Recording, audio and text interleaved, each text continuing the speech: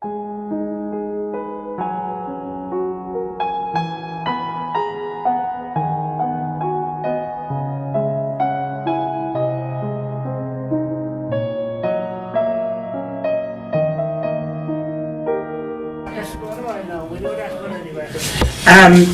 to tell you that this is Alf Monaghan. I had Alf given this talk already in Maru about last October, I think it was, and I found it interesting. You know, and a few little things that I didn't know about. I don't know everything. So people think I do, but I don't. Anyway, but anyway, Alf has worked, of course, in the Middle East for about 11 years in the Middle East as an economist, and I suppose helping some of the what do I call them out, some of the how to make money and how to develop tourism in the Middle East. Yeah. So he talked tonight, as you can see, and basically what I was interested in was the Coptic Church. I was very interested in, and was their religion in Ireland before St. Patrick. So we'll find out. Okay, Alf? Okay. Well, as Tony said, we're going to. This is a fairly long talk, so we'll kick off as quickly as possible. I'll just say, additionally to what Tony said, that my wife Mary is with me here as well. I don't know. Would you want to stand, Mary, and let them see? Yeah, in the blue or the purple. She walked the same walk as I did. We spent a long time in the Middle East. We'll call it that. I'd rather say the Near East, particularly in Egypt and Syria, in Lebanon, Jordan, that kind of part of the world. And as Tony said, it wasn't really there to do anything about this. In fact, I didn't know anything about that when I went there. But, you know, we ran into this story. And what I'm going to share with you tonight is the story as we found it. And you can draw your own conclusions from that. So that's what I'm taking to you tonight. Now, I want to point out something that Tony didn't point out, which is that I'm not a historian. I am not a theologian, and I'm not an archaeologist. I'm none of those things. So I'm not expert in any of those fields. And the story I'm sharing with you is really a very personal story. So is that okay? Yeah. And if you have any questions and so on, if we have time at the end, we'll do that. It's pretty warm in here. So, Monastic Ireland, the gift of the Nile. So I guess the story, in a sense, for us starts here. And this is something that was found not too far away from where you are here, in a place called Fadden Moor. It's a psalter, an old psalter. In 2006 it was found in a Tipperary bog. It's a book of Psalms with an Egyptian-style cover with horn buttons, which you can just about see there, and the binding also, which is very typically Egyptian. And within the cover, within the lining of the cover, you have papyrus, which is from the Nile. So all of this was an amazing find. At that time, the National Museum made this, the then director was Pat Wallace, and you can see him here actually looking at a special exhibit of the Fadden Moor Psalter, which they have. If anybody goes to the National Museum on a regular basis, they'll find it in there.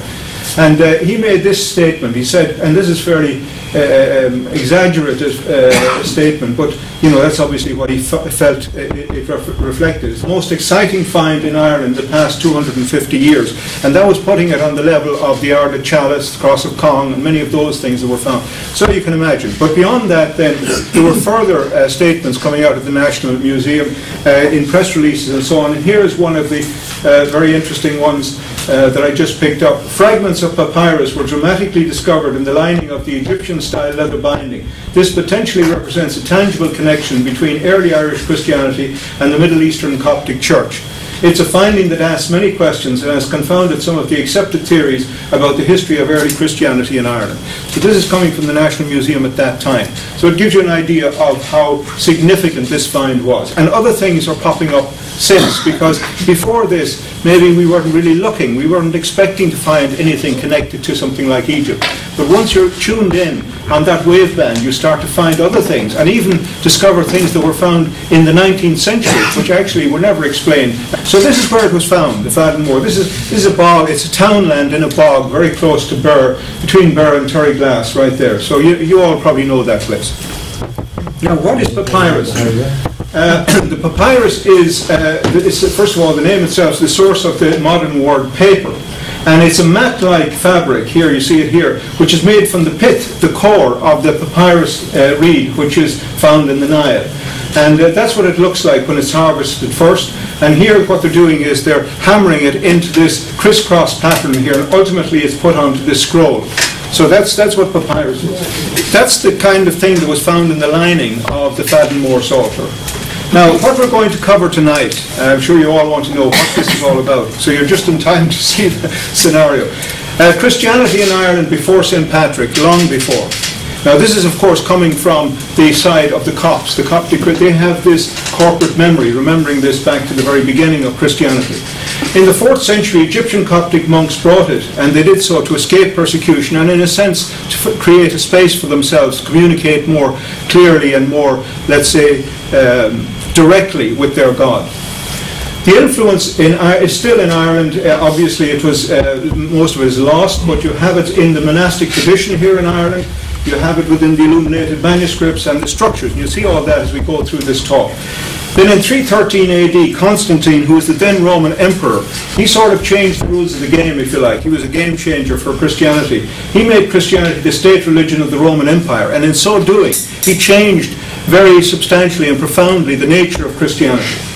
Then Roman Christianity assumed leadership within the Christian world, if you can put it like that, like a kind of corporate takeover. Then there was the parting of the ways, particularly between Roman Christianity and Alexandrian, which was then Egyptian Christianity. That took place in about 451 AD. And then in the 5th century, St. Patrick was sent to Romanize the Irish, a kind of rebranding. The Irish already had a form of Christianity here, but it was at that stage considered heretical to the form that was then in place, so they rebranded it. And then the history of all this was lost, first of all because Islam took over in Egypt. Records were destroyed there and here. History was airbrushed and rewritten from a Roman point of view, and then of course there was a language difference. And all of this then was compounded by the Ottoman Empire, which acted as a blocker between the East and the West and didn't allow any communication one way or the other between that for over 1,000 years. So all of that blocked that. So that's what we're going to cover. Is that okay? Yeah. Very good. Now, who are the Copts? These are not the guys who catch you for lights on your bikes. We'll tell you who they are in a moment. And why is Egypt so central to this story?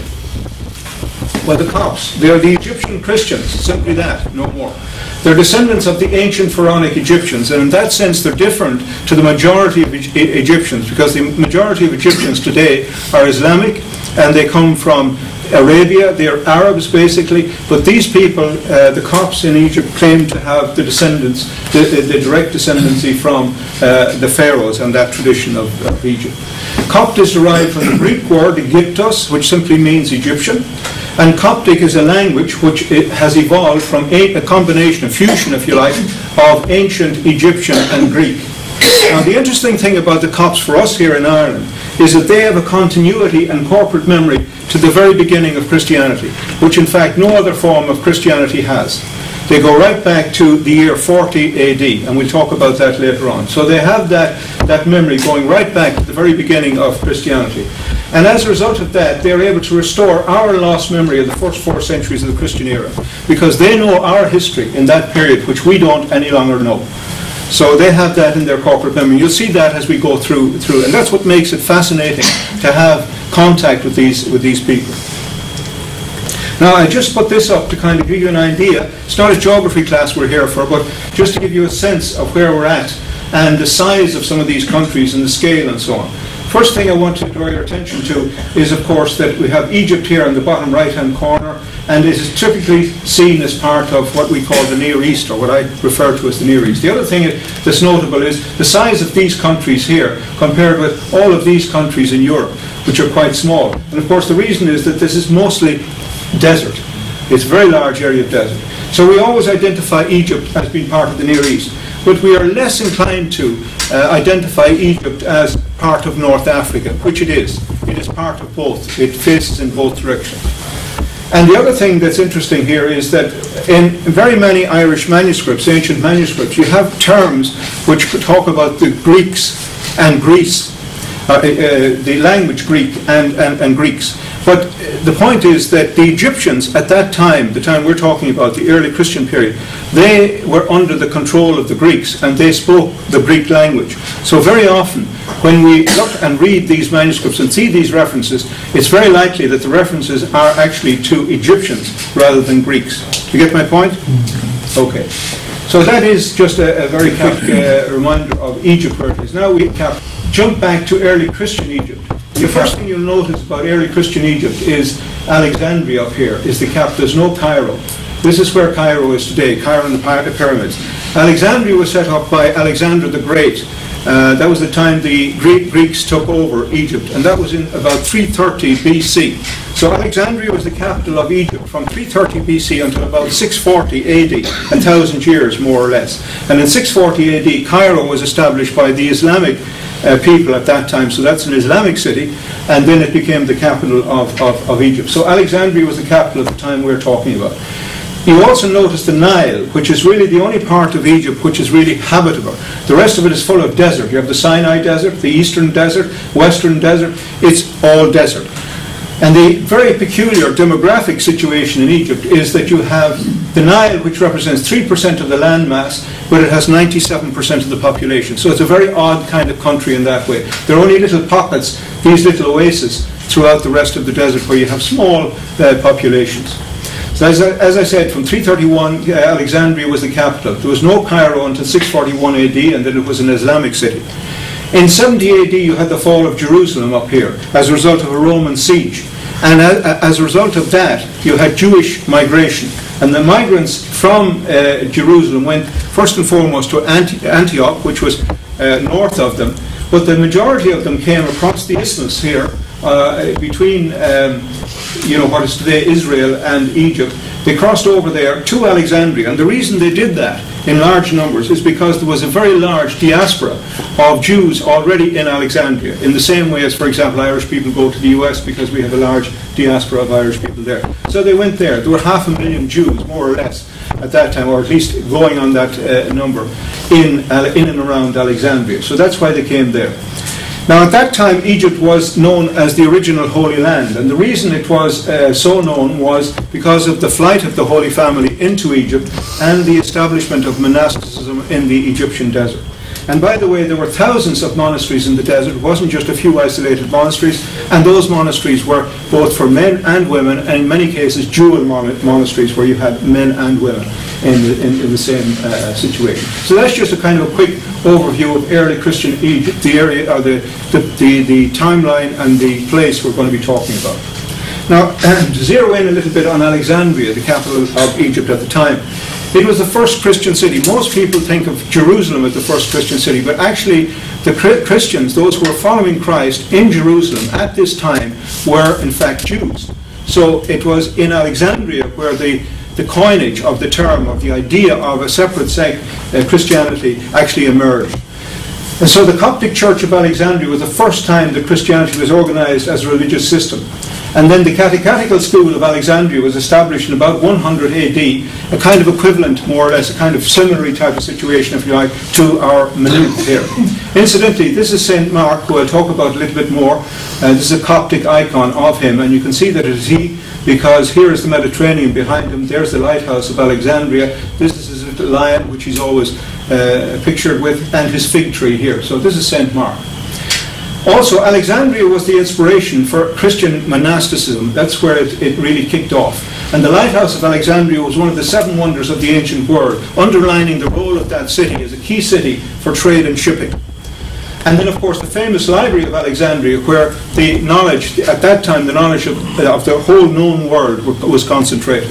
And that was a little bit about Alexandria. St. Mark, he was one of the 4 evangelists, the writer of the oldest canonical gospel. And that's interesting as well, because that gospel was written, is the one that was written at the closest time to the time of Christ, which means, in a way, it's most likely to be, accurate in terms of those events and activities around Christ's life. So he's the writer of the oldest canonical gospel. He's regarded by the Copts as the first of their 118 popes. Their current pope is Tawadros II, and he claims to be the 118th in direct line from St. Mark. St. Mark was a native of North Africa. Today it's Libya, the area which is Libya. His parents were both Jews, and they lived there in Libya until they were attacked by Berbers. They then fled to Jerusalem, where their son met Jesus. St. Mark came to Egypt about 42 AD and was martyred there in 68 AD. So you get the picture. And the Copts, when they say that they have a corporate memory going back to the very beginning of Christianity, they trace their memory back to this period here, 40 to 42 AD, direct line.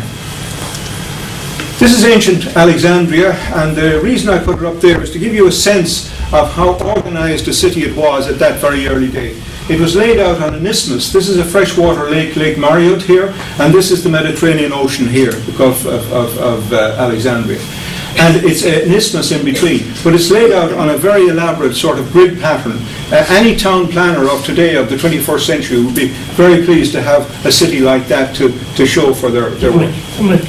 Limerick, yes, Limerick is a candidate for this. Anyway, that's ancient Alexandria. It was a hub for trade, commerce, ideas, and religion. Some other little bit, population at that time of the inner city, this part of the city, was 500,000. This is in the 1st century AD. You're welcome. So, I mentioned earlier on the lighthouse of Alexandria. It was one of the wonders of the ancient world. It was about 400 feet tall. You could see the light from this lighthouse up to 50 miles out into the Mediterranean. It was a beacon for shipping. At that time, Alexandria was a crossroads for shipping in the old world.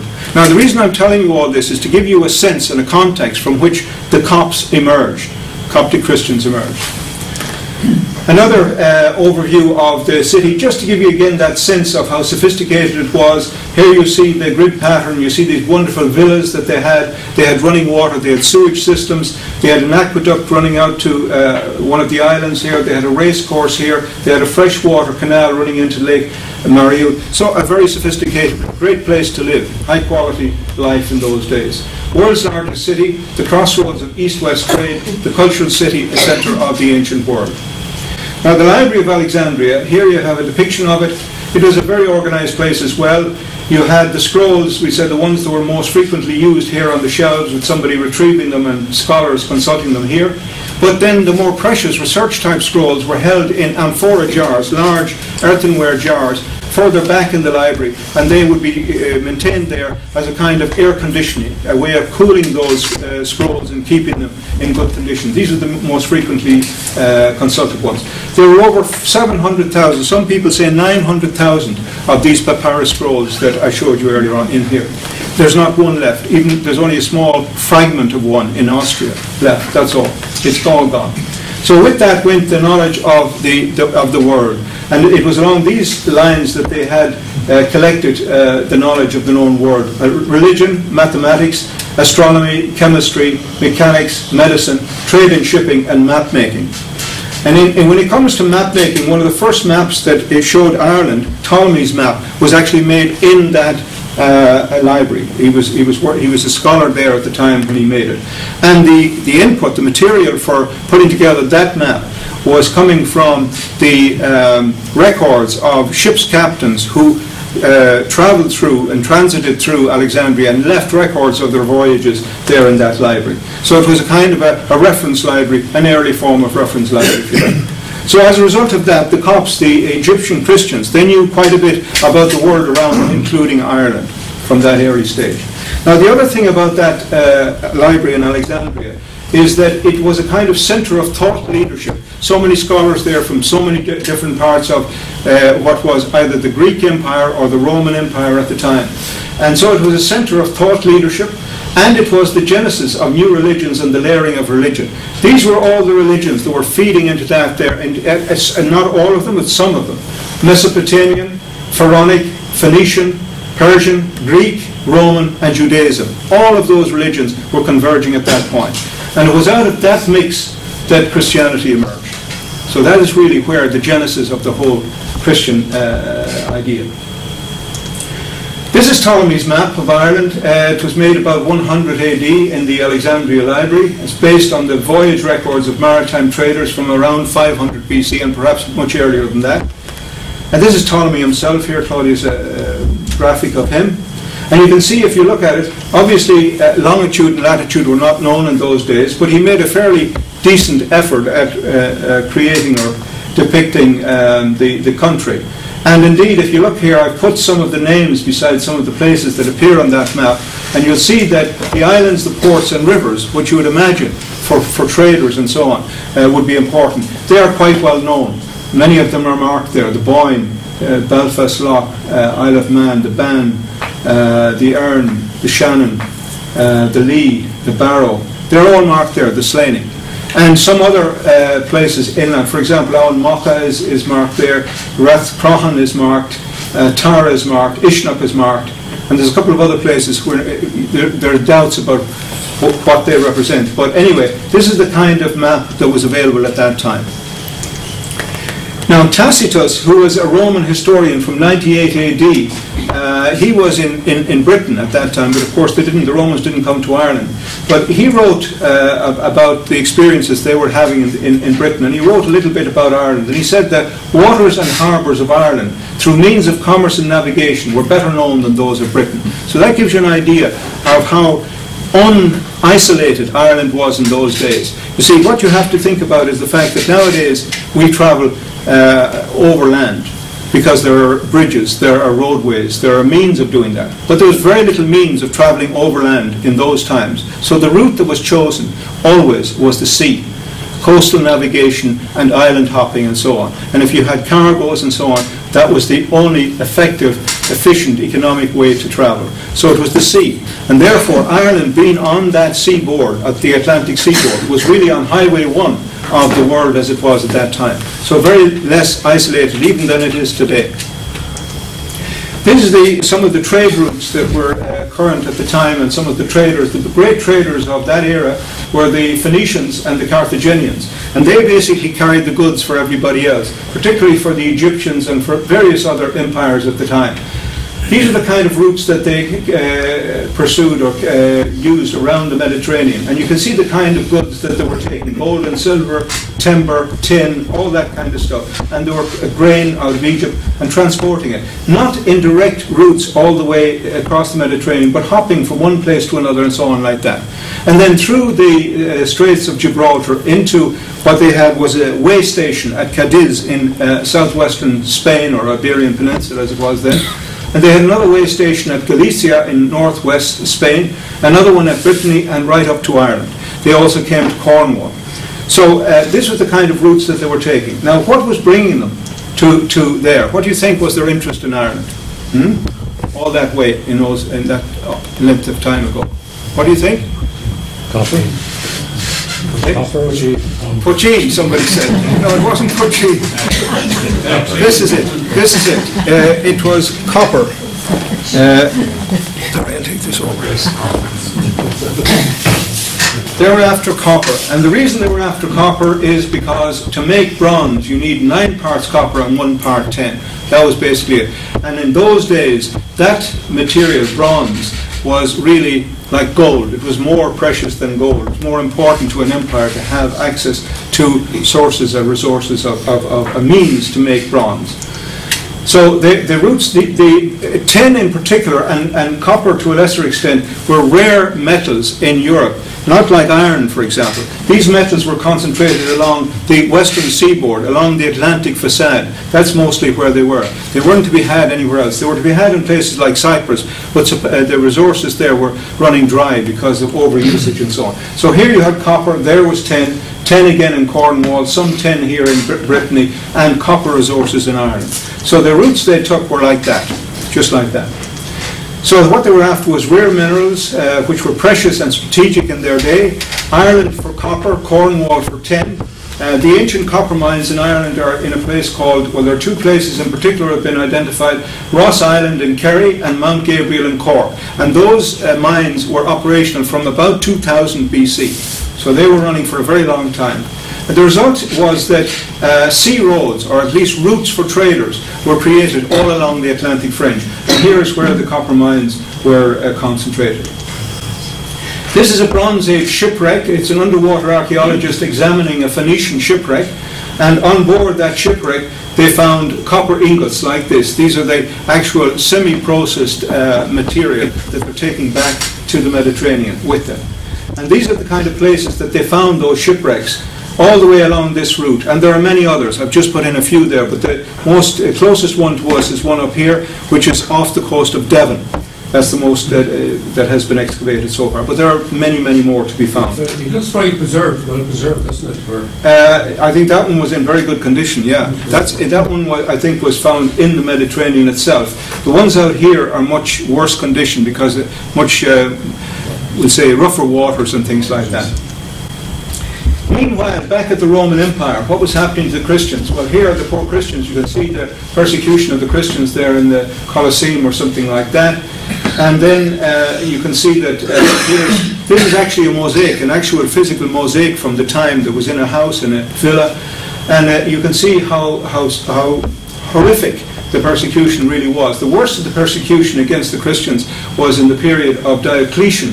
He was the then emperor from about 303 to 311 AD. So that was a really, really bad period. So as a result of that, partly as a result of that, but other reasons came into it as well, the Egyptians started to seek places in the desert to create this idea of monasticism and so on. So they moved sort of away from the influence of the Romans, if you like.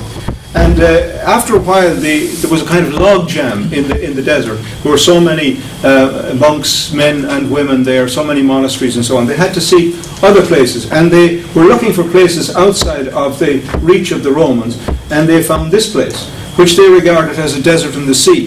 This place is a desert in the sand, but the other place was a desert in the sea. And if you think about it, I mean, being on this island here is almost as bad as being down here, because you can't drink salt water. So if you're on the periphery of an island like this, it's almost the same thing as being right in the middle of the desert. So it was a desert in the sea. And the reason for that, seeking these remote places outside the Roman Empire, was to escape persecution and to practice their faith. Surprise, surprise. Now, we come to Constantine, the game changer. This is him here. 312 to 337 were the dates of his of when he was an emperor, and he made Christianity the official religion of the empire. Basically, his idea was he was trying to create a glue to keep a very far-flung empire together. It was very difficult with all the different cultures, different languages and so on, to find a common denominator for the empire. So he felt that a single religion would be the answer. So that was his idea. Eventually, he became nominally baptized just as he was dying and so on. But he remained really committed to his pagan form of religion right through his career, virtually, or at least he had a foot in both camps. So really, religion wasn't a committed thing for him, it was a means to an end. As I said here, a useful tool to control the far-flung Roman Empire, a universal church for a universal empire. And that's where we got this whole idea of the Roman Catholic sort of concept. So that's the guy who started that off. But however, in spite of his best efforts, there was still chaos and infighting between various Christian sects, so it was very troublesome even then. So as a result of that, he called something called the Council of Nicaea, and there he is depicted in the centre with the bishops all around him. He basically was the one who was driving the ship at that time. This is actually the Nicene Creed here in front of them. So he basically knocked heads together. He told the bishops, go into that room and don't come out until you've hammered out a standard version of Christianity that we can all buy into. Because you see the problem. You see the problem he was faced with. So that's what happened. So uniformity emerged and order was restored as a result of that. However, at the Council of Chalcedon in 451 AD, which was about 100 years later, Rome and Alexandria split. And they split over almost semantics. They split over the nature of Christ. One claimed, we say the Roman side claimed that Christ had two natures in one person, whereas the Coptic people claimed that it was one nature which was divine and human. So it's a semantic kind of thing. It means almost nothing, but that's what they split over.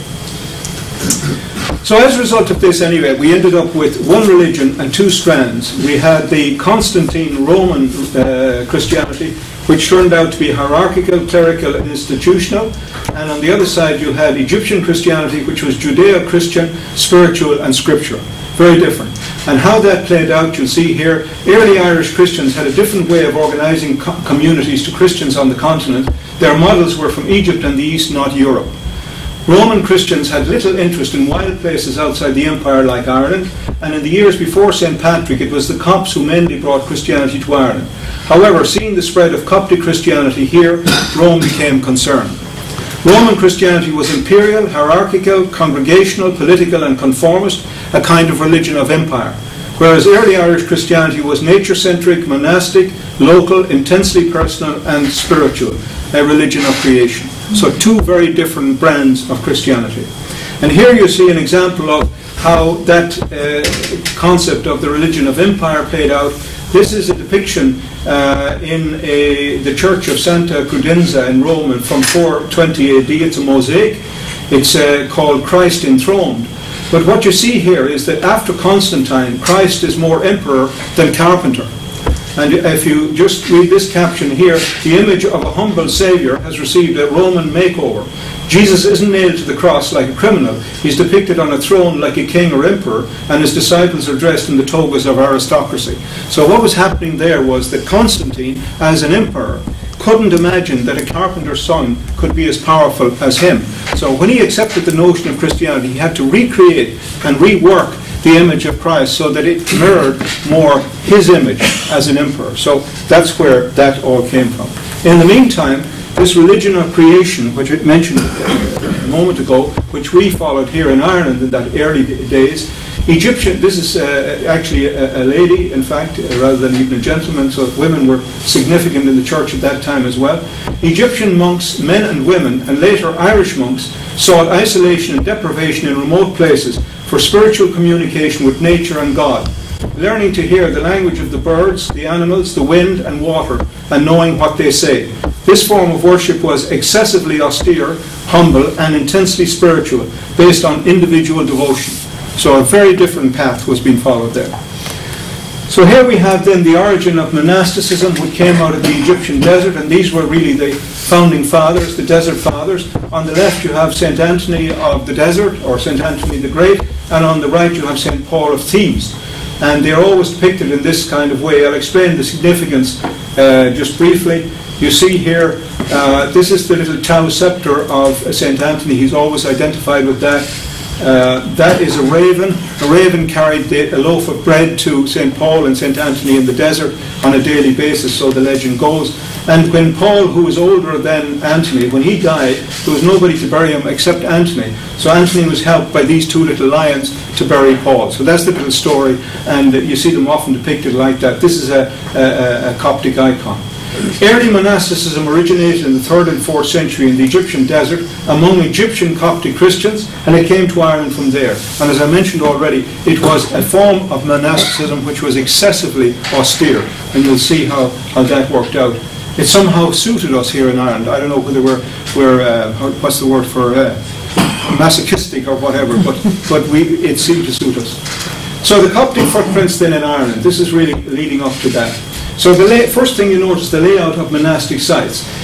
Typically, Irish ancient early monastic sites have no large central church, but several small ones. And these are principally for contemplation and prayer rather than for group congregational service. Typically, there are 7 small churches. 7 is a very magic number in the Egyptian context, especially in the Pharaonic context, such as at Clondalloch, Clonmacnoise, Inishmore, and others. In the centre of every Egyptian monastery was a tower called a car for the call to prayer and to keep precious manuscripts. And if you look at, this is a modern day monastery, the monastery of St. Macarius in Wadi Natrun in Egypt. You see that these characteristics are there with the tower, 7 churches, and a cashel around the outside. This is an Irish one recreated in Endrum in County Down. This is the monastery of St. Catherine's in Sinai in Egypt. This is Inishmurray in County Sligo.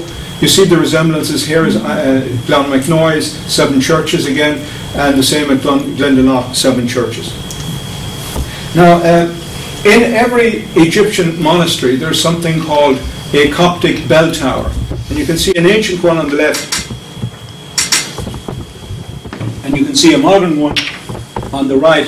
So here you have a very ancient one, and they lived off, this was also doubled as a dovecote.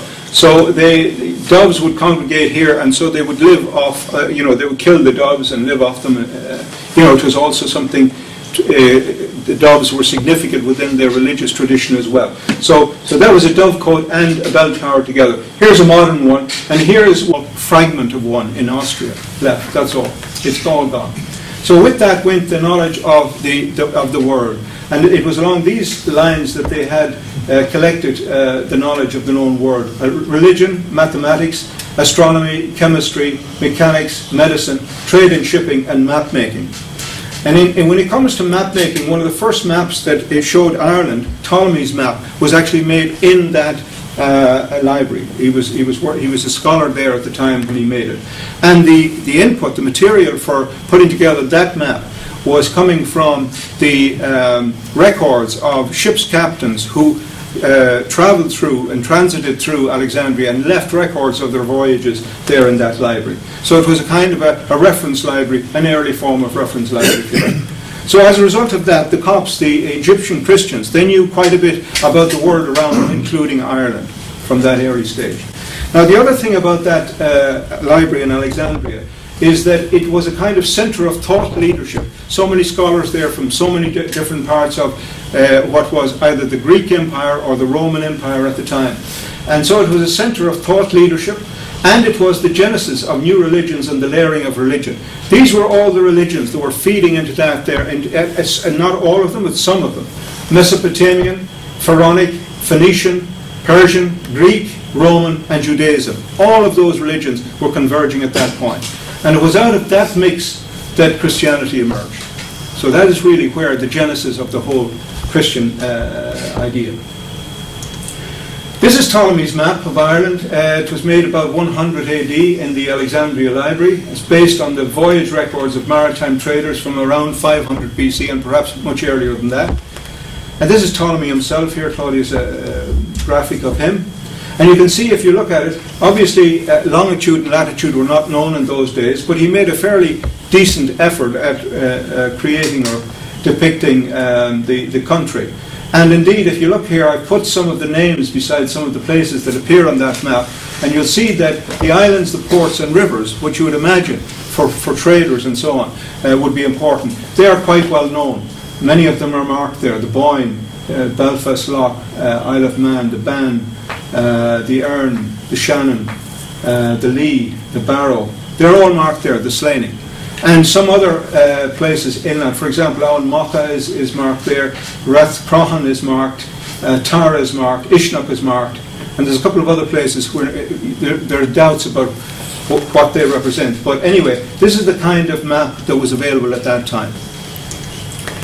Now Tacitus, who was a Roman historian from 98 AD, he was in Britain at that time, but of course the Romans didn't come to Ireland.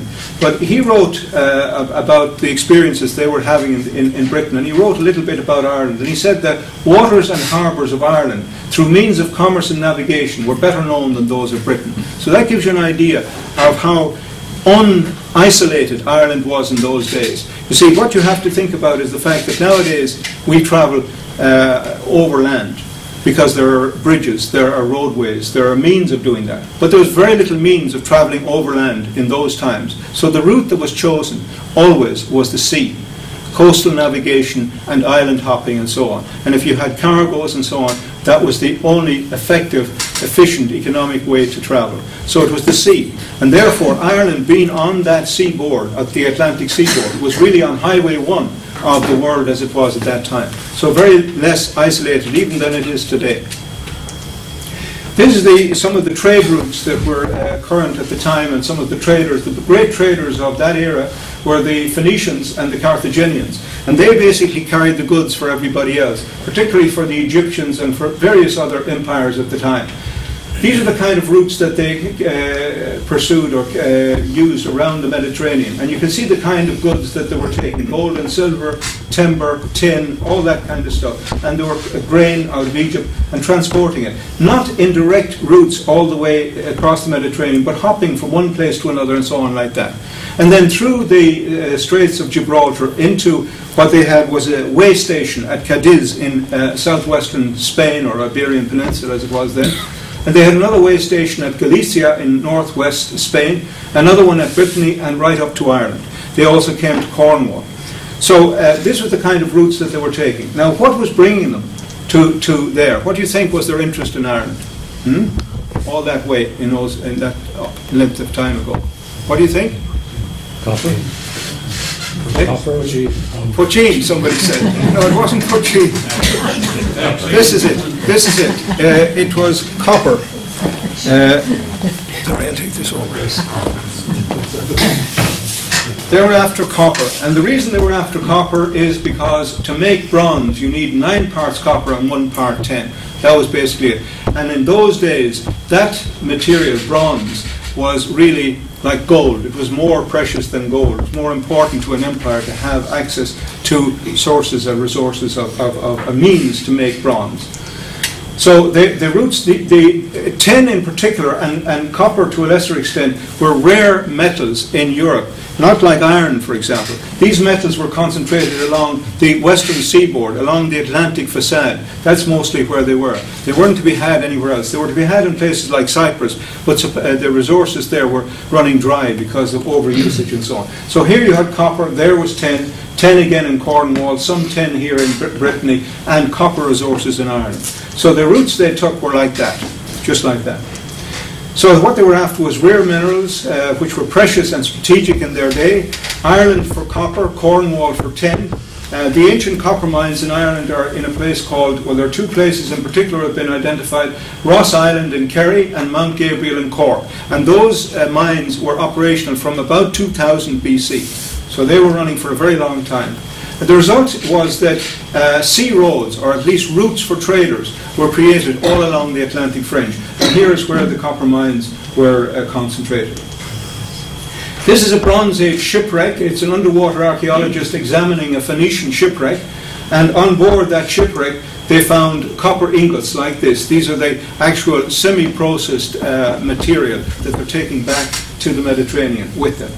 And these are the kind of places that they found those shipwrecks, all the way along this route, and there are many others. I've just put in a few there, but the most closest one to us is one up here, which is off the coast of Devon.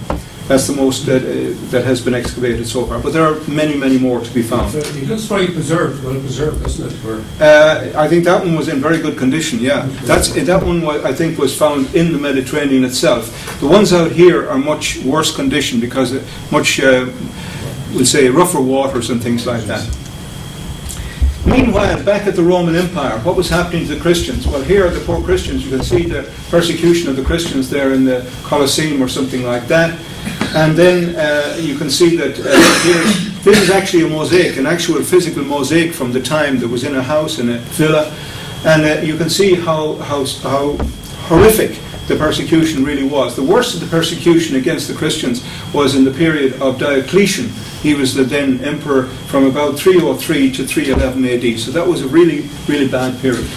So as a result of that, partly as a result of that, but other reasons came into it as well, the Egyptians started to seek places in the desert to create this idea of monasticism and so on. So they moved sort of away from the influence of the Romans, if you like. And after a while, there was a kind of log jam in the desert. There were so many monks, men and women there, so many monasteries and so on. They had to seek other places, and they were looking for places outside of the reach of the Romans, and they found this place, which they regarded as a desert in the sea.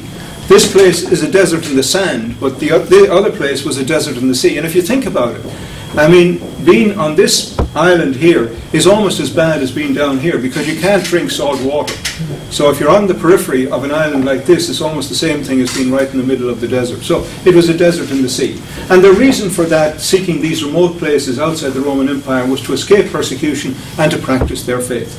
Surprise, surprise. Now, we come to Constantine, the game changer. This is him here. 312 to 337 were the dates of his of when he was an emperor, and he made Christianity the official religion of the empire. Basically, his idea was he was trying to create a glue to keep a very far-flung empire together. It was very difficult with all the different cultures and different languages and so on to find a common denominator for the empire. So he felt that a single religion would be the answer. So that was his idea. Eventually, he became nominally baptized just as he was dying and so on. But he remained really committed to his pagan form of religion right through his career virtually, or at least he had a foot in both camps. So really, religion wasn't a committed thing for him, it was a means to an end. As I said here, a useful tool to control the far-flung Roman Empire. A universal church for a universal empire. And that's where we got this whole idea of the Roman Catholic sort of concept. So that's the guy who started that off. But however, in spite of his best efforts, there was still chaos and infighting between various Christian sects, so it was very troublesome even then. So as a result of that, he called something called the Council of Nicaea, and there he is depicted in the centre with the bishops all around him. He basically was the one who was driving the ship at that side at that time. This is actually the Nicene Creed here in front of them. So he basically knocked heads together. He told the bishops, go into that room and don't come out until you've hammered out a standard version of Christianity that we can all buy into. Because you see the problem. You see the problem he was faced with. So that's what happened. So uniformity emerged and order was restored as a result of that. However, at the Council of Chalcedon in 451 AD, which was about 100 years later, Rome and Alexandria split. And they split over almost semantics. They split over the nature of Christ. One claimed, we say the Roman side claimed that Christ had two natures in one person, whereas the Coptic people claimed that it was one nature which was divine and human. So it's a semantic kind of thing. It means almost nothing, but that's what they split over. So as a result of this, anyway, we ended up with one religion and two strands. We had the Constantine Roman Christianity, which turned out to be hierarchical, clerical, and institutional. And on the other side, you had Egyptian Christianity, which was Judeo-Christian, spiritual, and scriptural. Very different. And how that played out, you'll see here, early Irish Christians had a different way of organising communities to Christians on the continent. Their models were from Egypt and the East, not Europe. Roman Christians had little interest in wild places outside the empire like Ireland, and in the years before St. Patrick it was the Copts who mainly brought Christianity to Ireland. However, seeing the spread of Coptic Christianity here, Rome became concerned. Roman Christianity was imperial, hierarchical, congregational, political and conformist, a kind of religion of empire, whereas early Irish Christianity was nature-centric, monastic, local, intensely personal and spiritual, a religion of creation. So two very different brands of Christianity. And here you see an example of how that concept of the religion of empire played out. This is a depiction in the church of Santa Crudenza in Rome from 420 AD. It's a mosaic. It's called Christ Enthroned. But what you see here is that after Constantine, Christ is more emperor than carpenter. And if you just read this caption here, the image of a humble Saviour has received a Roman makeover. Jesus isn't nailed to the cross like a criminal. He's depicted on a throne like a king or emperor, and his disciples are dressed in the togas of aristocracy.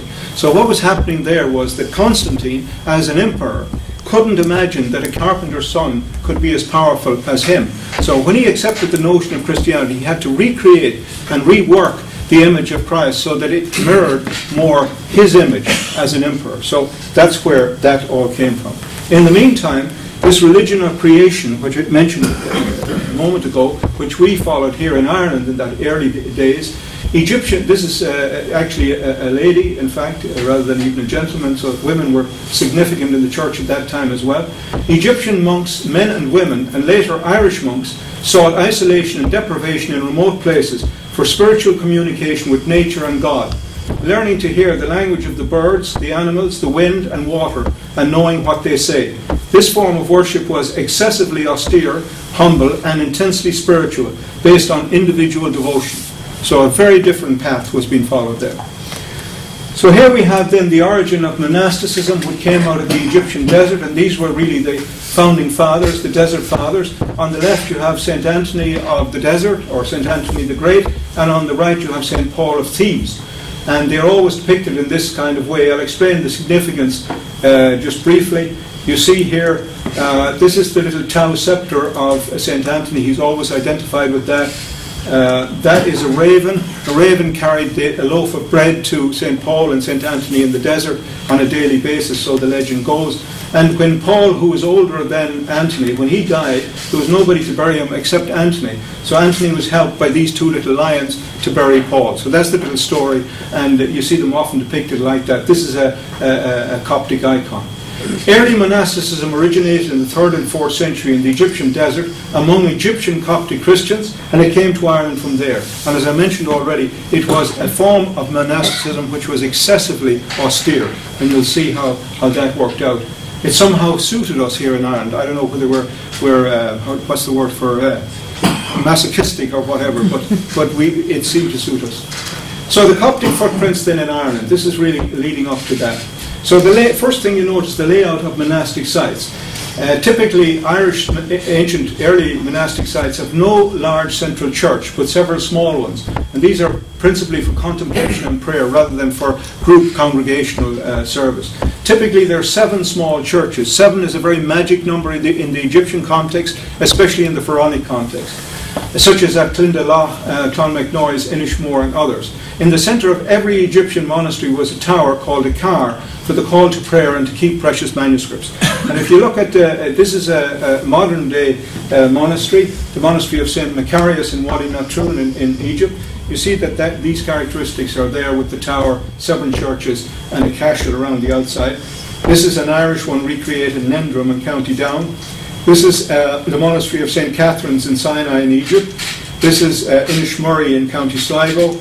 You see the resemblances here is Clonmacnoise, 7 churches again, and the same at Glendalough, 7 churches. Now, in every Egyptian monastery, there's something called a Coptic bell tower. And you can see an ancient one on the left, and you can see a modern one on the right.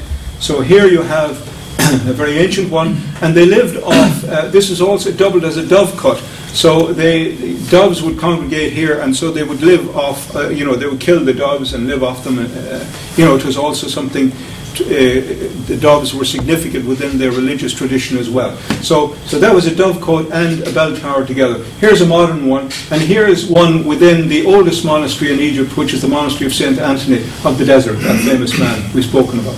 But then if we come to the Irish version of this, the Irish round tower, there are various stories about this to explain it away, but actually it's a very simple thing. The Irish word tells the story completely. The Irish word for this is club chop, and that couldn't say it more plainly. It says a bell house or a bell tower. That's what it was. And so the bells were rung from these 4 cardinal points as they were here, and they were rung not by pulling a rope. They were handbells, which people went up and rang out through those windows. Now the architectural style, on the left you have some beehive huts from Skellig Michael in Carrick, off the coast of Kerry, but here you have beehive structures in the Egyptian desert. So these are made from mud brick and these are made from stone. And very likely when the Copts came to Ireland first, they attempted to build in mud brick, but because of our climate and so on, it didn't work. They probably then went to wood, and that probably rotted too. So ultimately they went to stone. So that's how you got that. But all the time, the style was preserved, including this style up here, which is what they call corbel roofing, which is not Roman. It's very typically Egyptian. How old did the Egyptian structures? Excuse me? How old did the Egyptian structures do? These ones here? Yeah. Yeah, good question. I actually don't know. I don't know exactly. Well, no, these would be relatively new because they would have been redone, renewed, and things like that over time. But they would have been built in the same style that had predominated from the start. So they would be a mirror image of what was there for. Because in Egypt, one of the amazing things in Egypt is when you go there, it seems like 2,000 years comes forward to meet you, rather than you going back in time. It's all around you, So it's time means nothing almost in Egypt. But that lasts a long time in dry conditions. It'll last a very long time in dry conditions. It goes harder and harder. It's like concrete and so on. Right, thank you. You're right. So here you see an example of the old architectural style. This is a monastery, Bishoy Monastery in Wadi Natrun again in the Egyptian desert, and this has been renewed over time. Coming back to your point a bit, this is the newer part of that monastery, but there's an ancient part of the monastery, and here it is here, and you can see those kind of beehive structures. And if you compare that then with this, which is Skellig Michael, you can see the similarities. I think can everybody see that? You all see that? I just go quickly back again so you see that they're almost a mirror image of one another, same kind of style. And even today, and again coming back to your point, that consistency has been there from the very beginning, over 2,000 years that carried it right through. And here it is in a modern, we'll say, interpretation. This is a Coptic monastery, a modern Coptic monastery in Alexandria, with the very same style there. Then here in Ireland, these beehive huts are scattered around the country. You see them all over the place. There's Dingle, this is the Aran Islands, Inishmurray, and Donegal. I'll come back to that in a minute. But these are corbel roofing. You see this? This is where the stones are gradually built until you get that. And I'm sure that the skill that we have in things like dry stone walls and things like that comes from this kind of tradition that we learned, over the generations and so on. So that came directly from Egypt. And of course, as I said, it's not normal. But I want to draw your attention to Killybegs. First of all, the name Killybegs is quite interesting because if you go to the Irish, it's Nekelia Bega, which simply means the small cells. So that's what Killybegs actually means. And there's a reason for that. And you see it somehow in this coat of arms of the town. Because even though the coat of arms might be relatively modern, it commemorates some very ancient things. The first thing you notice about it is the actual part of the coat of arms is the little cell. You see it there? Yeah. Now, another thing that's very remarkable about it is this name at the bottom. This is their actual logo, if you like, or the little legend that goes under it, and it says Sancta Caterina, Saint Catherine. Which Saint Catherine are we talking about? Anybody have an idea? No. This is Saint Catherine of Alexandria. Saint Catherine who was martyred on the wheel. Saint Catherine of the Wheel. She was a noble lady who eventually was martyred for her belief in Christianity and so on. But the way they chose to martyr her was to put her on a wheel of blades. And so she was literally sliced apart. And whenever you attend something like a fireworks display, they'll always have, or frequently finish up with something like a Catherine wheel. The Catherine wheel commemorates St. Catherine of Alexandria. And that's St. Catherine of Alexandria. And why is that appearing in Killybegs? Well, I'll tell you, this has something to do with it, this next page. The fact is that the tradition in Killybegs is that the Copts arrived a group of Copts arrived in Killybegs, and the very first thing they did when they arrived was they created a kind of church or an oratory under their boat, which they turned upside down. And the next thing they did was they built a shrine to St. Catherine of Alexandria to give thanks for their safe arrival. And they have commemorated St. Catherine in Killybegs of Alexandria since then. And in fact, St. Catherine of Alexandria is commemorated in many places in Ireland, believe it or not. But anyway, this is back to this. So this is Gallerus in the Dingle Peninsula in County Kerry. And what it is, as you can see, it's basically, the inspiration for it is an upturned boat.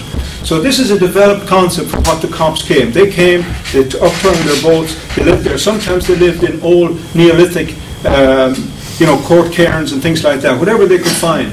They were very humble people, but eventually their disciples, Irish disciples probably, and maybe they themselves as well, built structures like this, and they got more developed over time. So this is an upturned boat idea, first oratory or shelter, small in size, very typical 4 meters by 3 meters, corbel roofing, this is the corbel roofing again, and the word Gallerus is very interesting because it simply means the house or shelter of the foreigners. So that more or less tells the story right there. The Irish language is very important in getting to the root of these things. And the date is possibly 6th century or later. So that's Gallerus, and that's the sort of thing that went on at Killybegs. Now we come to the church buildings associated with the Copts. I wouldn't really call them church buildings as such. They're more like oratories or prayer houses. But in any event, we don't have any of them, or hardly any of them left, because originally they were either mud brick or wood, and they have all disappeared or they were destroyed. But we do have representations of the stone versions of them, because some of them were made in stone. And here's one. This is at the top of a high cross. You all see that? Yeah? Are you all with me so far? Have I lost anybody? Okay. Now, what this tells you here is that this is a very small church. It was so small that there are 3 people standing here. You see that there? And if you look at the gable, there are 2. So this could hold a maximum of 6 people, no more. So it clearly wasn't a congregational church. And this is from St. Muradec's Cross in Monaster Boyce in County Louth. So it's there for you to see. And the name is also quite significant because this is referred to as a Durchach. And a Durchach means oak house. Now, why an oak house? It's clearly not an oak house, it's stone. It's oak house because when the Copts came, they followed the Druidic tradition that was going on here of celebrating their services and so on in oak groves. And eventually, when the Druids maybe abandoned those. The Copts used perhaps some of the oak from those oak groves to make their first churches, and then later stone.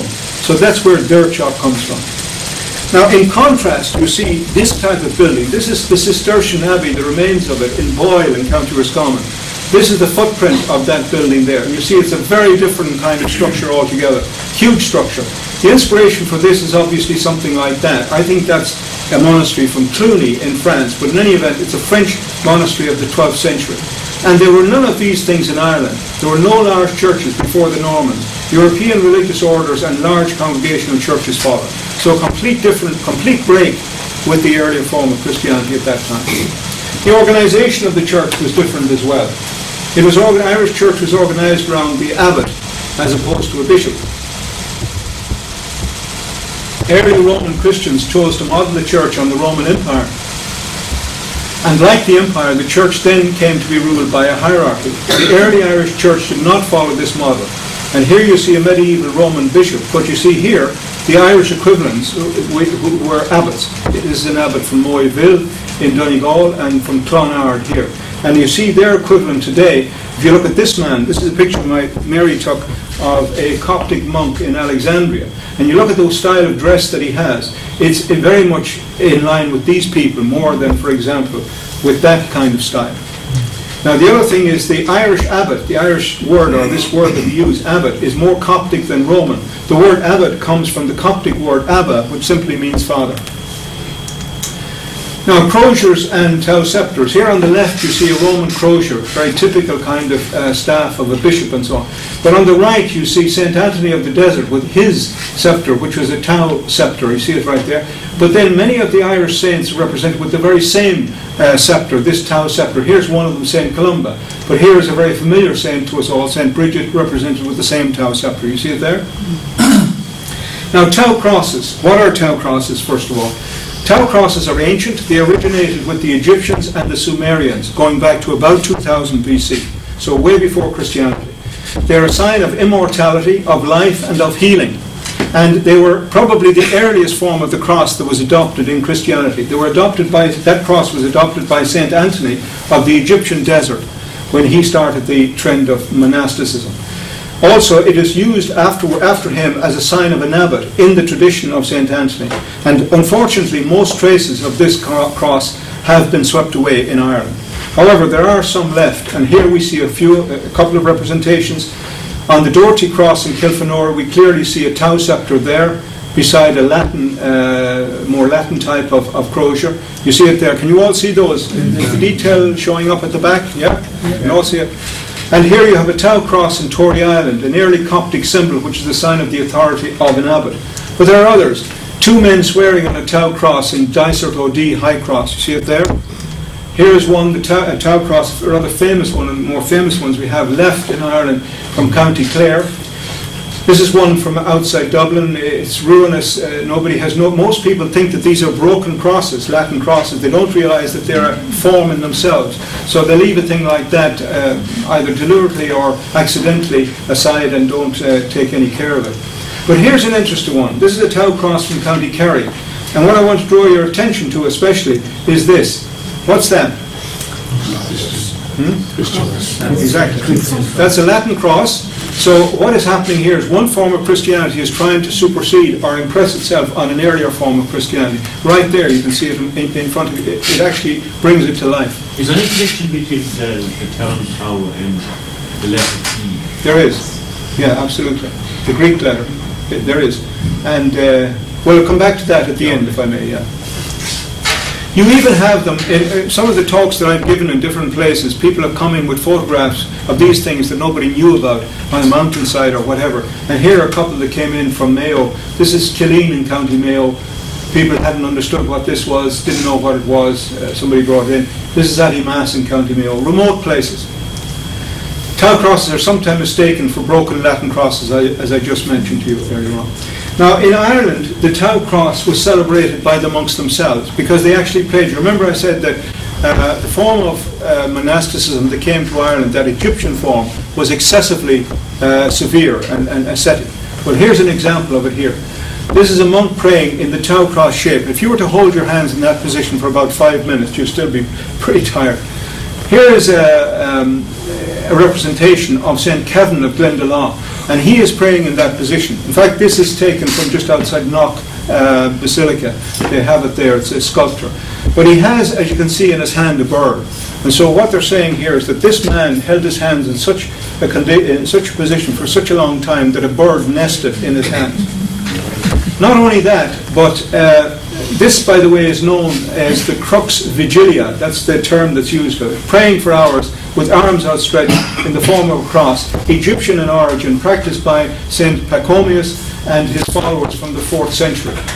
But the severity of this, sometimes this was done in ice-cold streams. This form of severe, extreme asceticism was typical of the Coptic and Irish Church, not the Roman Church. Now, Tau scepters on high crosses. This is Pope, the current Coptic Pope, Tawadros II, with his Tau scepter, and you can see it there. What's at the top of the scepter there? Can anybody see it? No, at the top, right here. Yeah. Two serpents, somebody said it, yeah. 2 snakes or serpents. Okay, we'll come back to what they are and why they're there in a moment. But have we any, we'll say, parallel of that in Ireland? Well, I suggest to you here, this is the Muredex cross in Ulster Voice. If you look on that, this is Christ in the resurrected position. That's the Tau cross, the Tau scepter of Tawadros II. Here you see, what do you see there? The Tau cross, yes. You see it represented there? And that's not the only case. Here you see it on the Durlow High Cross. See the same thing? You all see it? And then our most famous High Cross, which is the cross of the Scriptures right there in the center, is the same thing again. So, and then we have very few, but there is one actual crozier or scepter from that period, which is in the Kilkenny Museum, and you can see that at the top of it is clearly a Tau cross with this serpent depiction at the top. So what's all this snakeism all about, and serpentism and the Egyptians? Well, here you are. This is the Pharaoh Tutankhamun, and I could take any of the others as well, but I just chose him because we all know him. And this is Queen Nefertiti. And what is right at the top of their most prominent position on the top of their head? There is the rearing cobra. You see it? It's a snake. And what is that snake there for? It represented the connection between the gods and the pharaohs. So it was the divine link between the gods and the pharaohs. It was a symbol of divine authority, of resurrection, of wisdom, of protection, of healing, and fertility. So again, here is the god Serapis, who was a later Egyptian god. He was a kind of hybrid god between the Greeks and the Egyptians. He was always depicted with snakes around his feet, you see them here, and also snakes around his body. This is Serapis being depicted as a healer.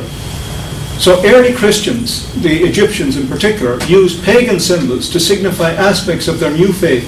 The serpent made sense for the Copts because of this tradition.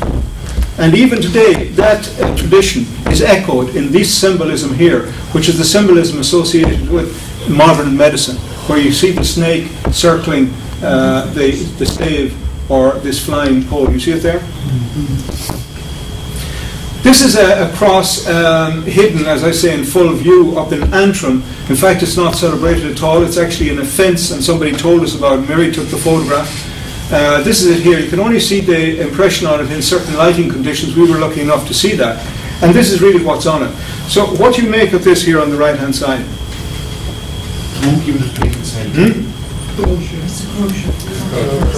That's it. This is a crozier here. I mean the Latin type, the Roman type, and this is a Tau cross. But why is one clearly superior to the other? Because this form of Christianity is suppressing that form of Christianity at that time. That's what this stone represents in Ireland. Now, the origins of the Celtic cross, we always associate this as something that's very indigenous to Ireland, and indeed it is, and certainly the development of it is. But where did the inspiration for it come from? Well, here you have on the left a Coptic burial pall from the 5th century. Now, look at the dates. The dates are important. You're talking 400 years between the two.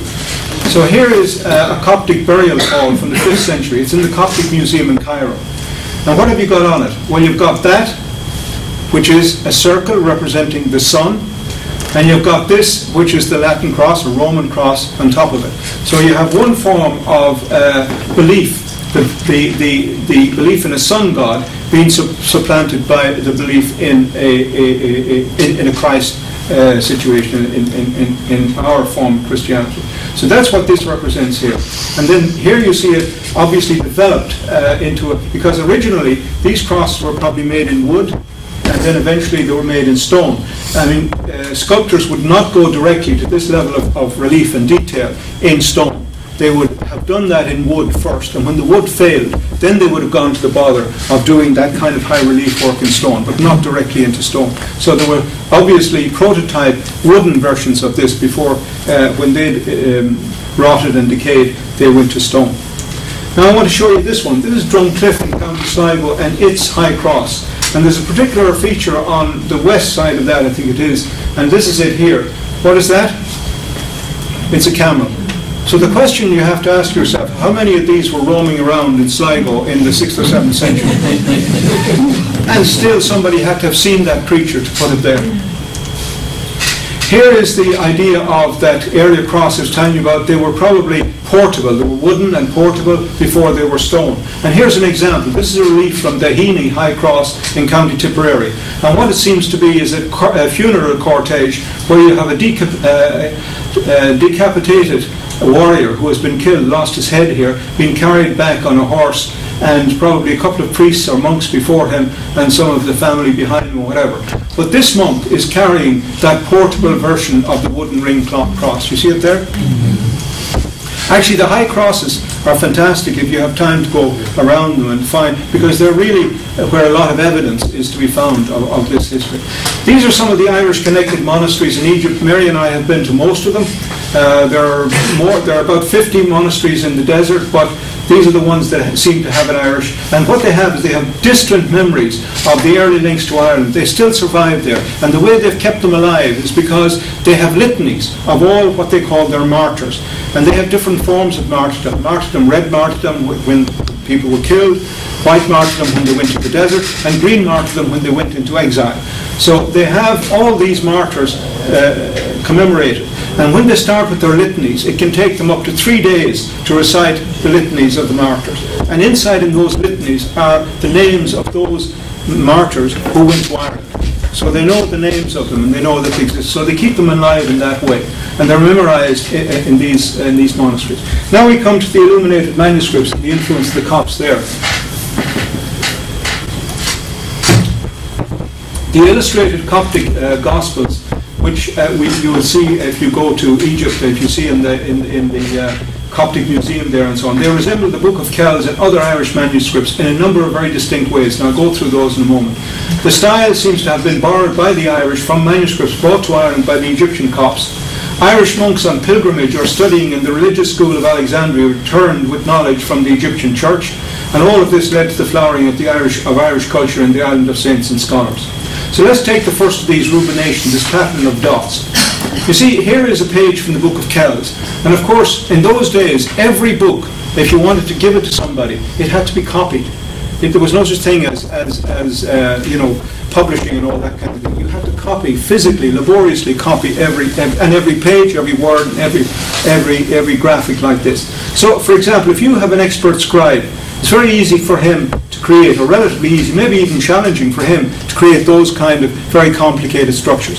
But many monasteries didn't have master scribes. They had average kind of scribes, or even beginner scribes. They still had to make a shot at it. So the answer to this problem was, obviously, if you're not a master scribe, it's very difficult. But if you put a series of dots all along there, all you have to do is join the dots. So that is rumination. That is joining the dots, if you like. Pattern of dots. And that was a technique that was used by the Egyptians in the old pharaonic tombs. You know the tombs of the pharaohs where they had the wonderful, paintings on the walls and hieroglyphs and so on. That was the technique they used. And the Copts borrowed that technique and used it in their illuminated manuscripts. Decorated capitals. This is a decorated capital here, and gilded letters, gold. I'll come to the carpet pages and interlacing in a moment. Here are some Coptic manuscripts to compare with. Obviously, they're older. They're much older. This is the 4th century here, whereas the Book of Kells is something like the 8th century, thereabouts. But you see this technique. You see the dots. You see them in between the interlacing. So that's the way they're able to make this complicated designs, by using those dots. You see that? Can you all see that? Yeah. It's a little bit difficult from maybe at the back to see it, but if you look closely, you see the dots in between. See them? In between. And they follow that and go around. Also on this structure here, you see the same thing. This is evidence of the Copts using these type of techniques very early. So the question always here is, who inspired whom? Where did the idea come from? This is interlacing. This is, again, that Coptic monk that Mary photographed in Alexandria, and you see his little cross here, very complicated or very kind of sophisticated interlacing. But if you look at this cross here, which is called the Fan Mora cross in County Donegal, you see the very same kind of, you see it there, you see that interlacing that's on that cross. If I do this, you'll see it more clearly. You see that there? Okay? Now there are several other features on this cross which also have an Egyptian echo to them.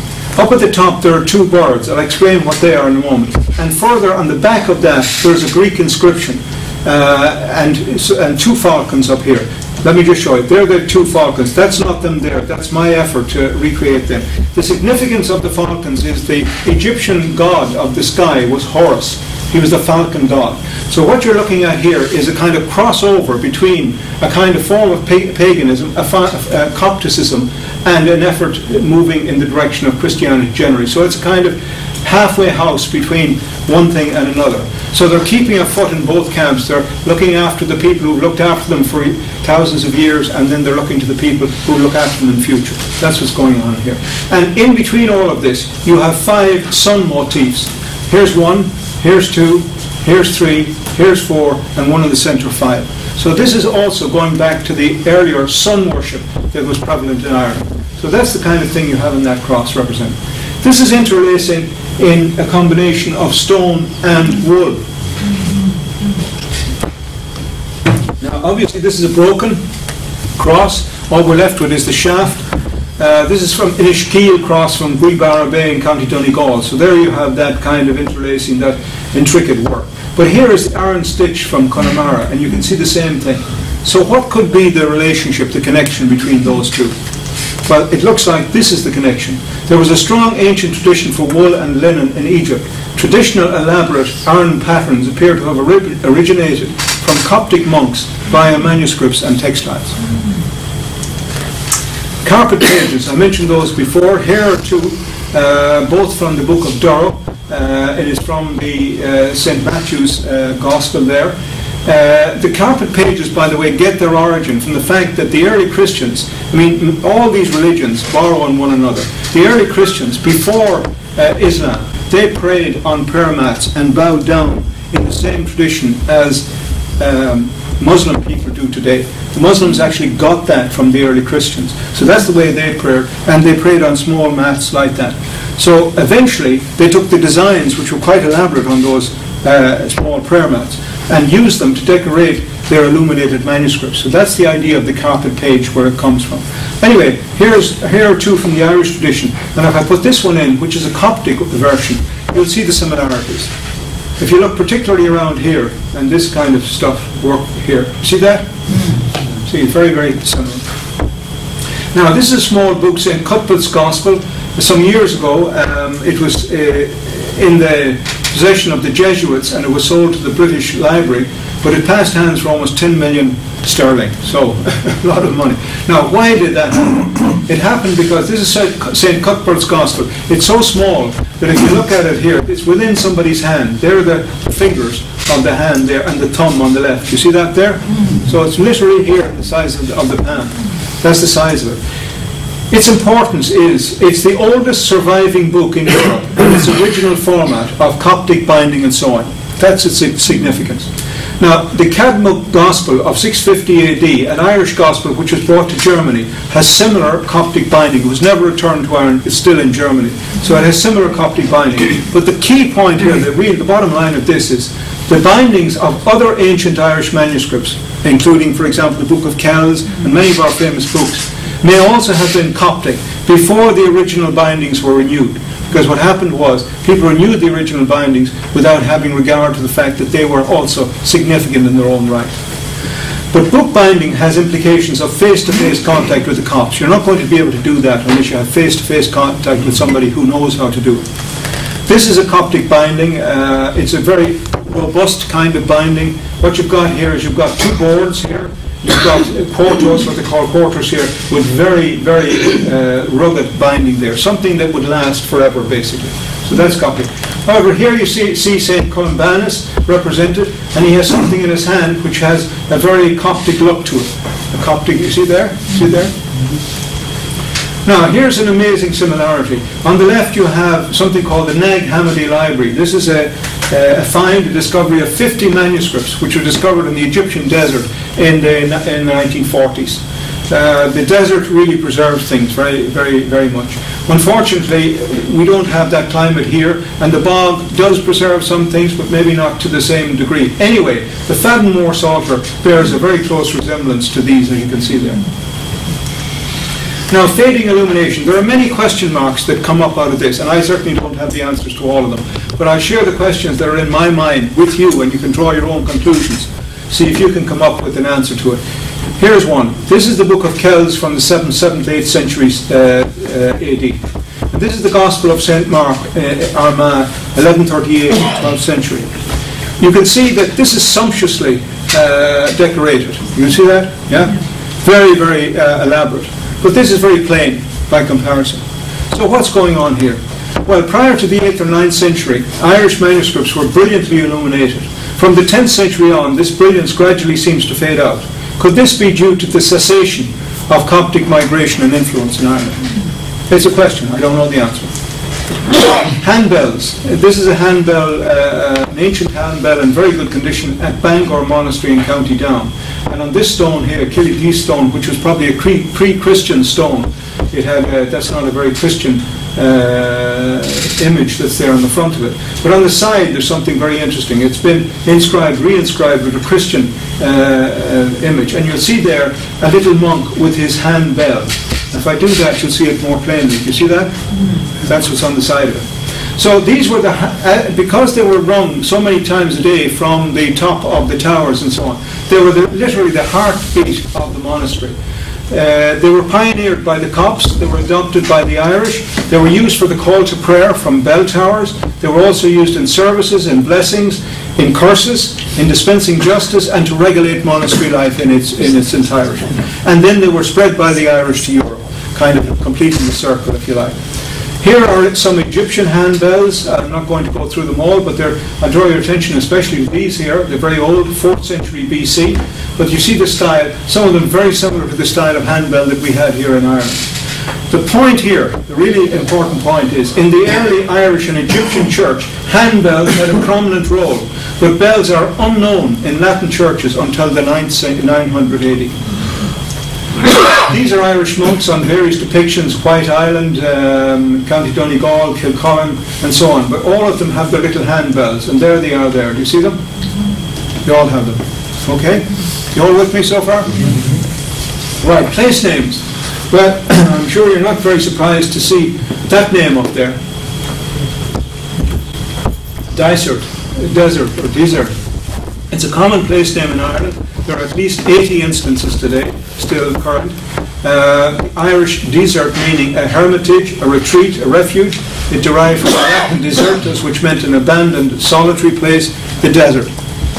Some examples: Desert O'D, Desert in County Roscommon, Desert Ganey in Donegal, and so on. And you can add many to that list yourselves. Originally, there appears to have been 400, or maybe even more, 400 dicerts and deserts in Ireland when there were only 300, and we won't call them towns, but centres of population in the country. So you can see how significant it was in the past.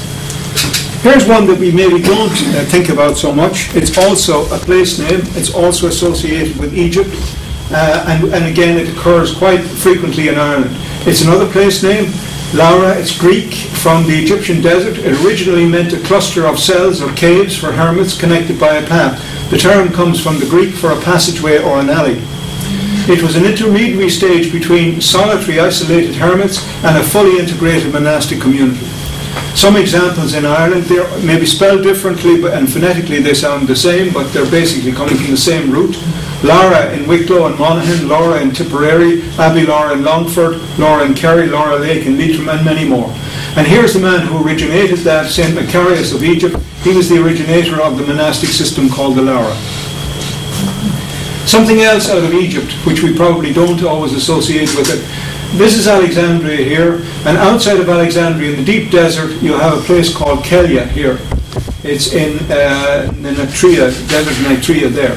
Now this is Kelia blown up, this square thing here.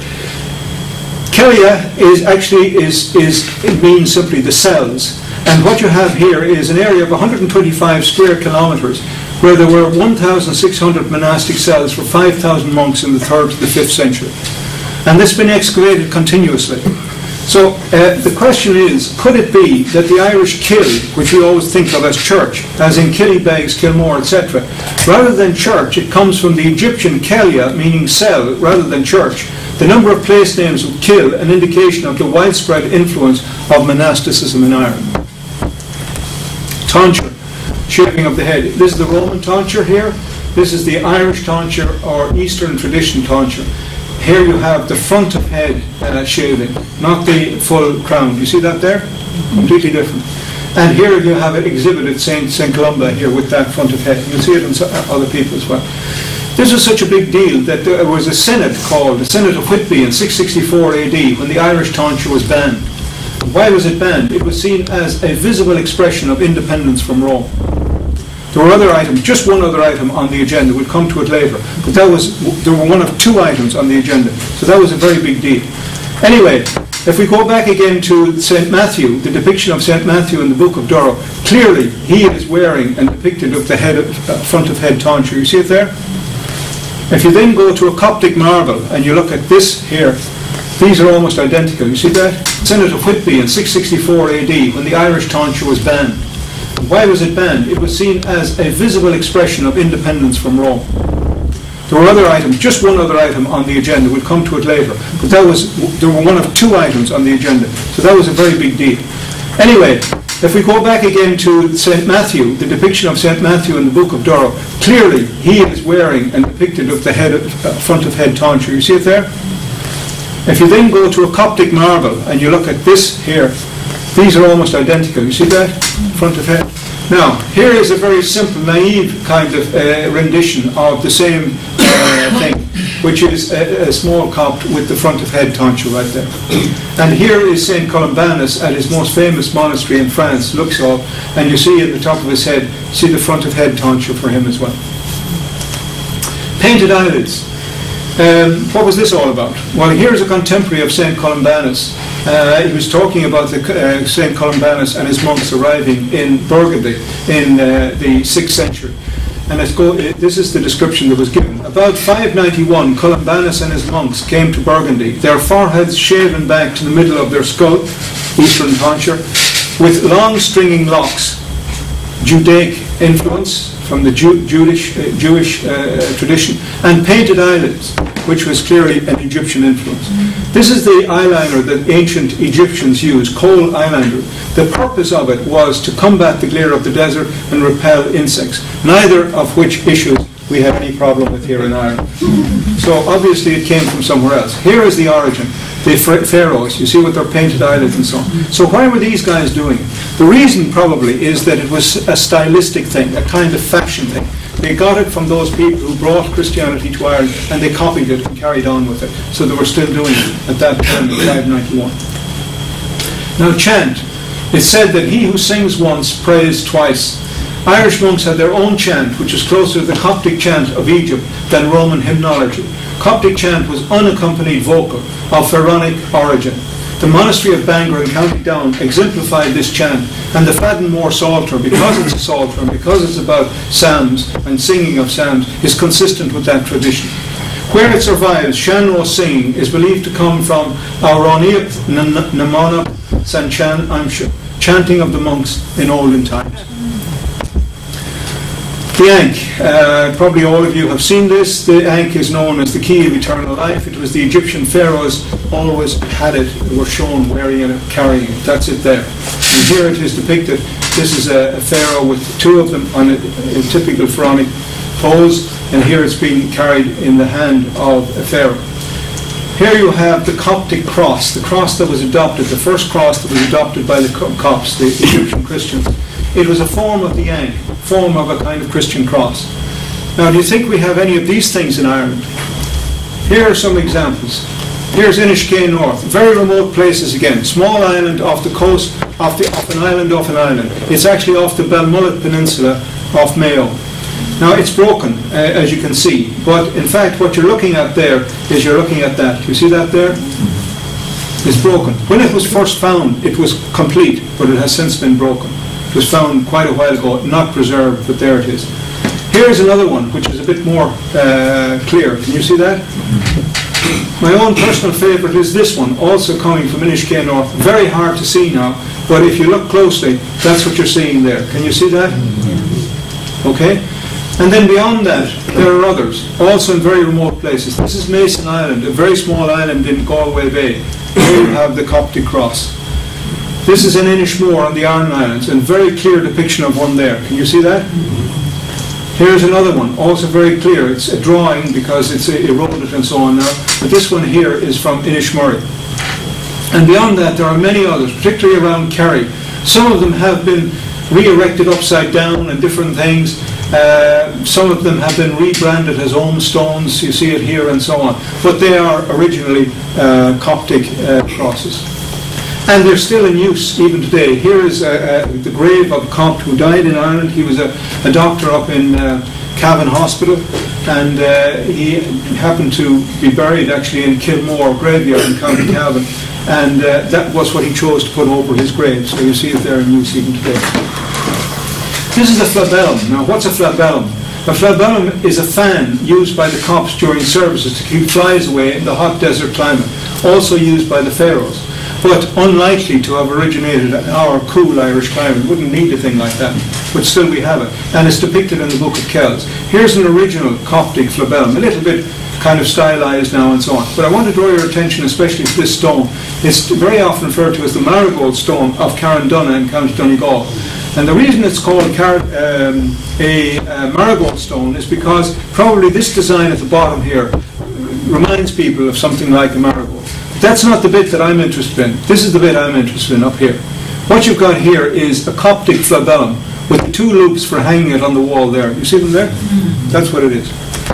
And here in the Book of Kells you see the Madonna page, and within that page there are 3 or 4 uses of the flabellum. Here is an angel blown up here, and she has a flabellum there. There's another one here and another one here. What they're doing is fanning away the flies from the Virgin Mary. You know, so again, nothing that we would need here, but the inspiration had to come from somewhere for that. And here is the flabellum in use in the time of the pharaohs, being used to fan him as he was going on. And the coronation of Pope Pius XI in 1922, they used those things as well at that time. There they are, there and there. This is a flabellum which has recently been found, which has been reused. When I say reused, it means that you'll see at the end, as we come to the end of the talk, that the old early Irish church has been swept away, and many of its symbols, structures and so on have been broken down, have been buried, or have been reused in odd ways. And here's an example.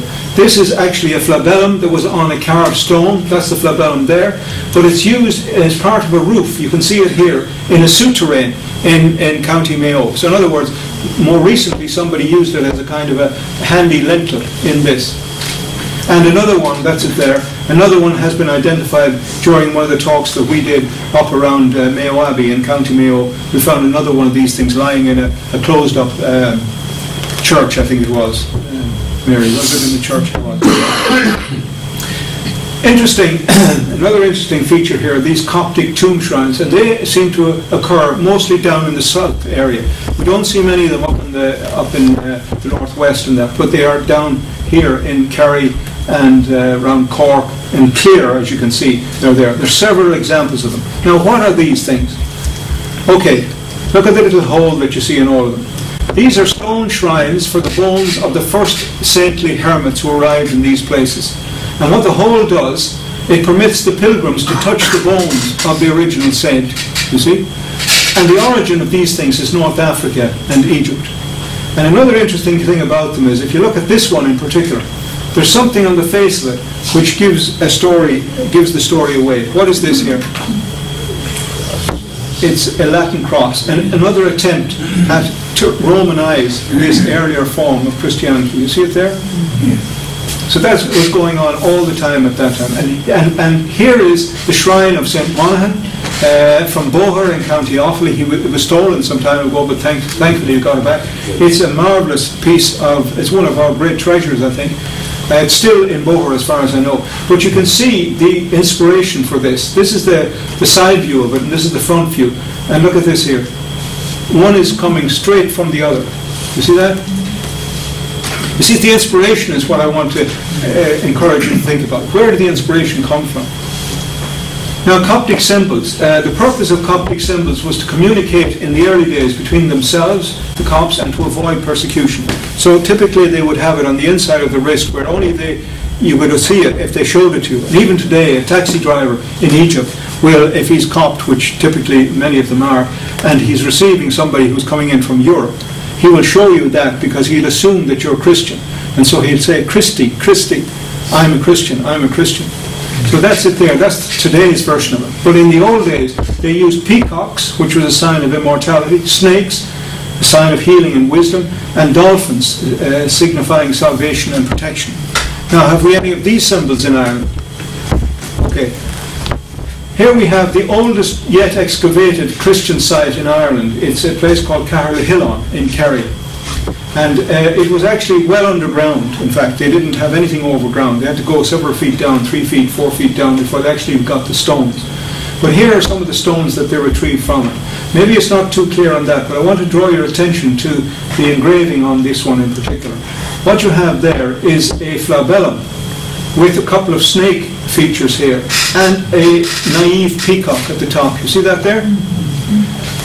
There were no peacocks in Ireland until the 18th century. The peacock is a Middle Eastern symbol, originally pre-Christian, and it indicated immortality. And a kind of odd feature that you see sometimes around where newly thatched houses are throughout the country. You see this feature at the end of the gable, and clearly it's a depiction, obviously, derivative over the many generations and centuries, but it's clearly a representation of a peacock. And this, obviously, people who put it there for luck. They don't really know what its origin maybe is. It's a distant echo in their head that they should do that. And of course it comes back to that very ancient origin of the peacock symbolism here in Ireland. What the archaeologists said about this particular site at Carrick-on-Shannon, they said evidence from Carrick-on-Shannon indicates that direct contacts with the Mediterranean region constituted a strand of influence on the Christian culture that developed in Munster during the 5th century. And this is from the man who led that excavation, John Sheehan, University College, Cork. Now snakes, we don't think of snakes associated with our form of Christianity here in Ireland these days, but in fact it's very much stitched into it. Here we have the cross of the scriptures in Clonmacnoise in County Offaly, and right there, right under the arm of the ring, and very close to Christ, is the snake emblem.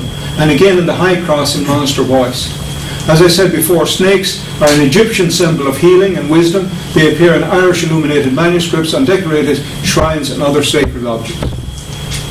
Dolphins.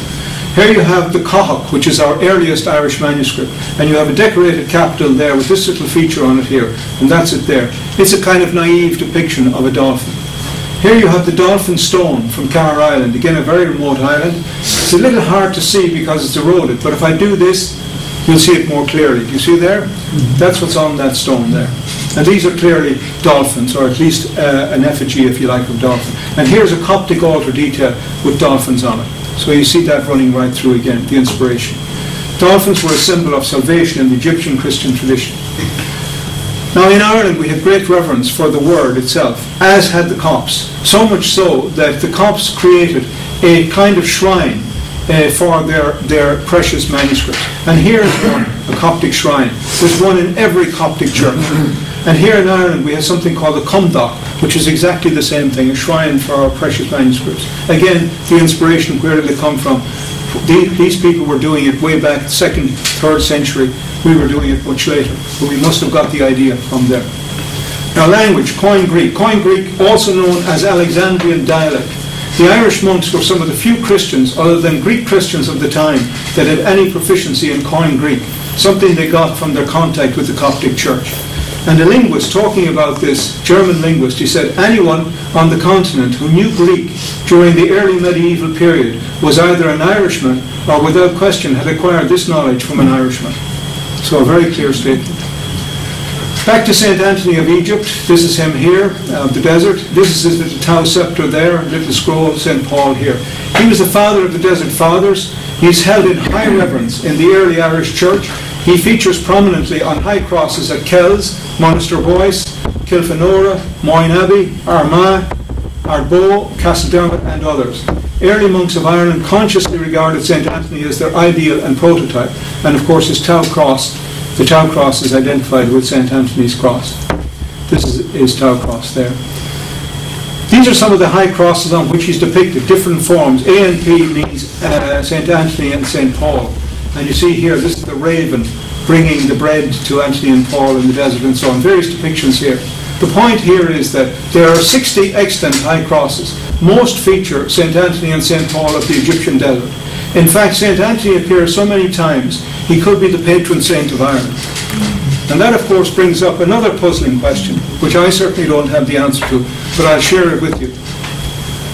With St. Patrick such a pervasive influence on the early Irish Church, why is he so noticeably absent from our high crosses, especially since they were being put up shortly after his time? On the other hand, St. Anthony and St. Paul are visibly present, in many cases in the most elevated position after Christ. Resurrection versus crucifixion. Here we have the cross of Durrow, and here we have Muiredach's cross in Monaster Boyce. Neither of them show the crucified Christ. They both show the resurrected Christ, and in a very particular form and in a very particular style. Now, what is this style evocative of? Well, again, it's a big question, but for us, having lived in Egypt, clearly it is related somehow to this figure.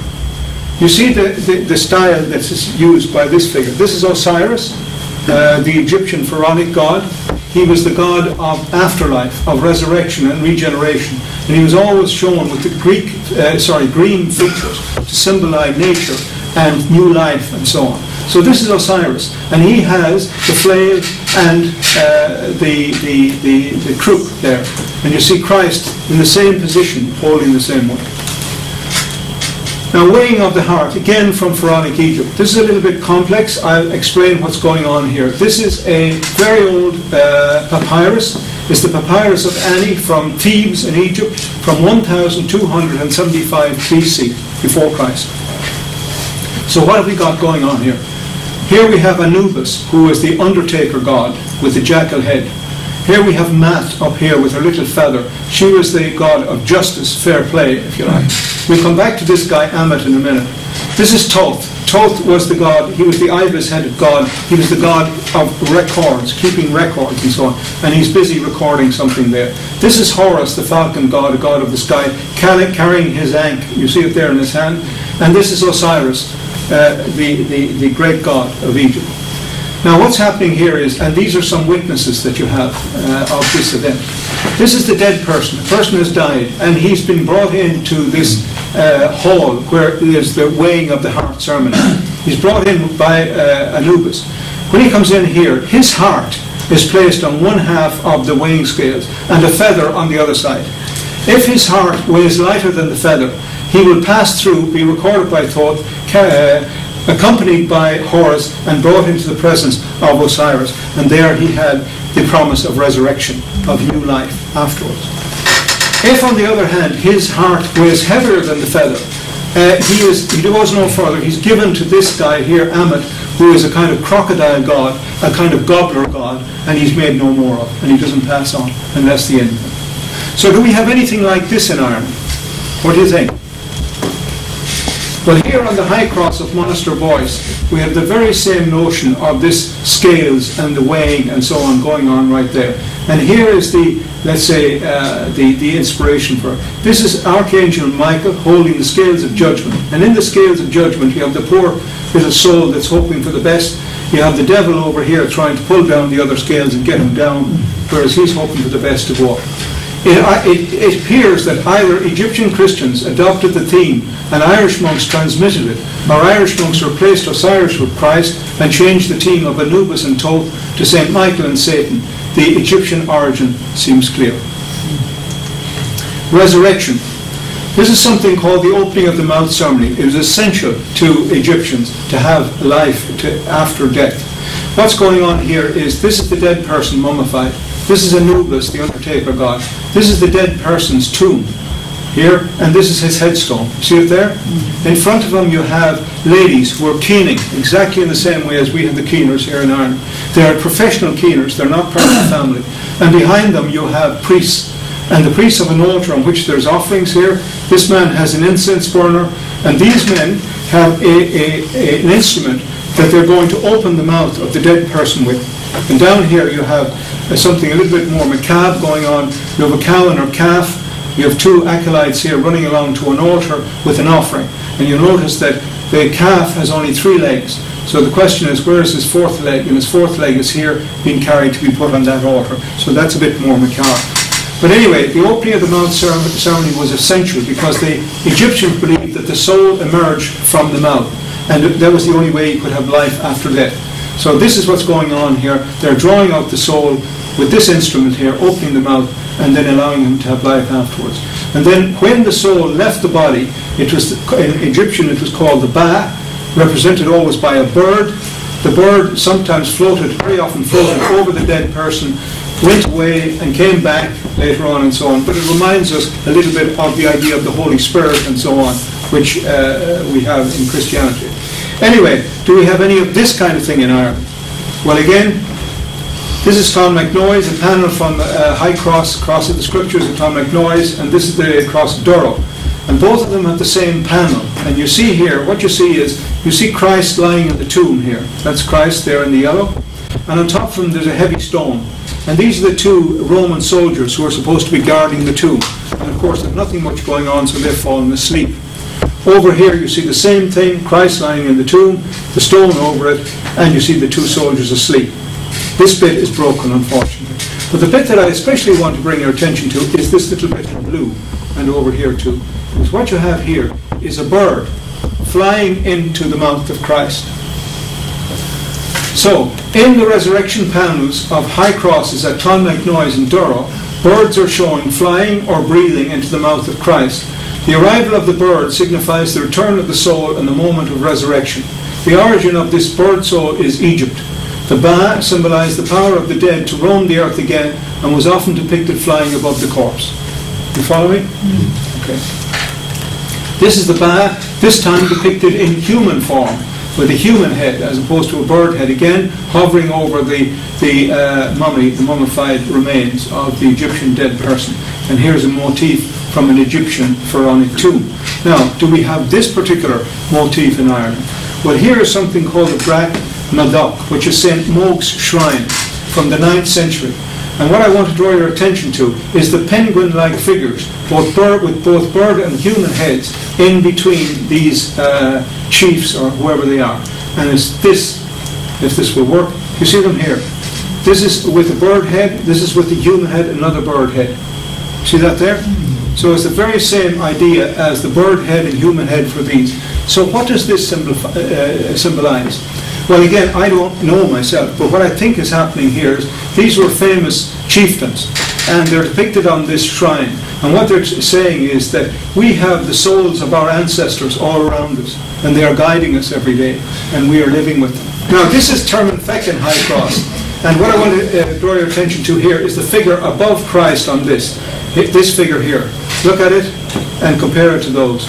It's a Ba-like figure above Christ. You see that? Deviant burials. In County Roscommon, close to where we come from, skeletons were found in Lough around 2011.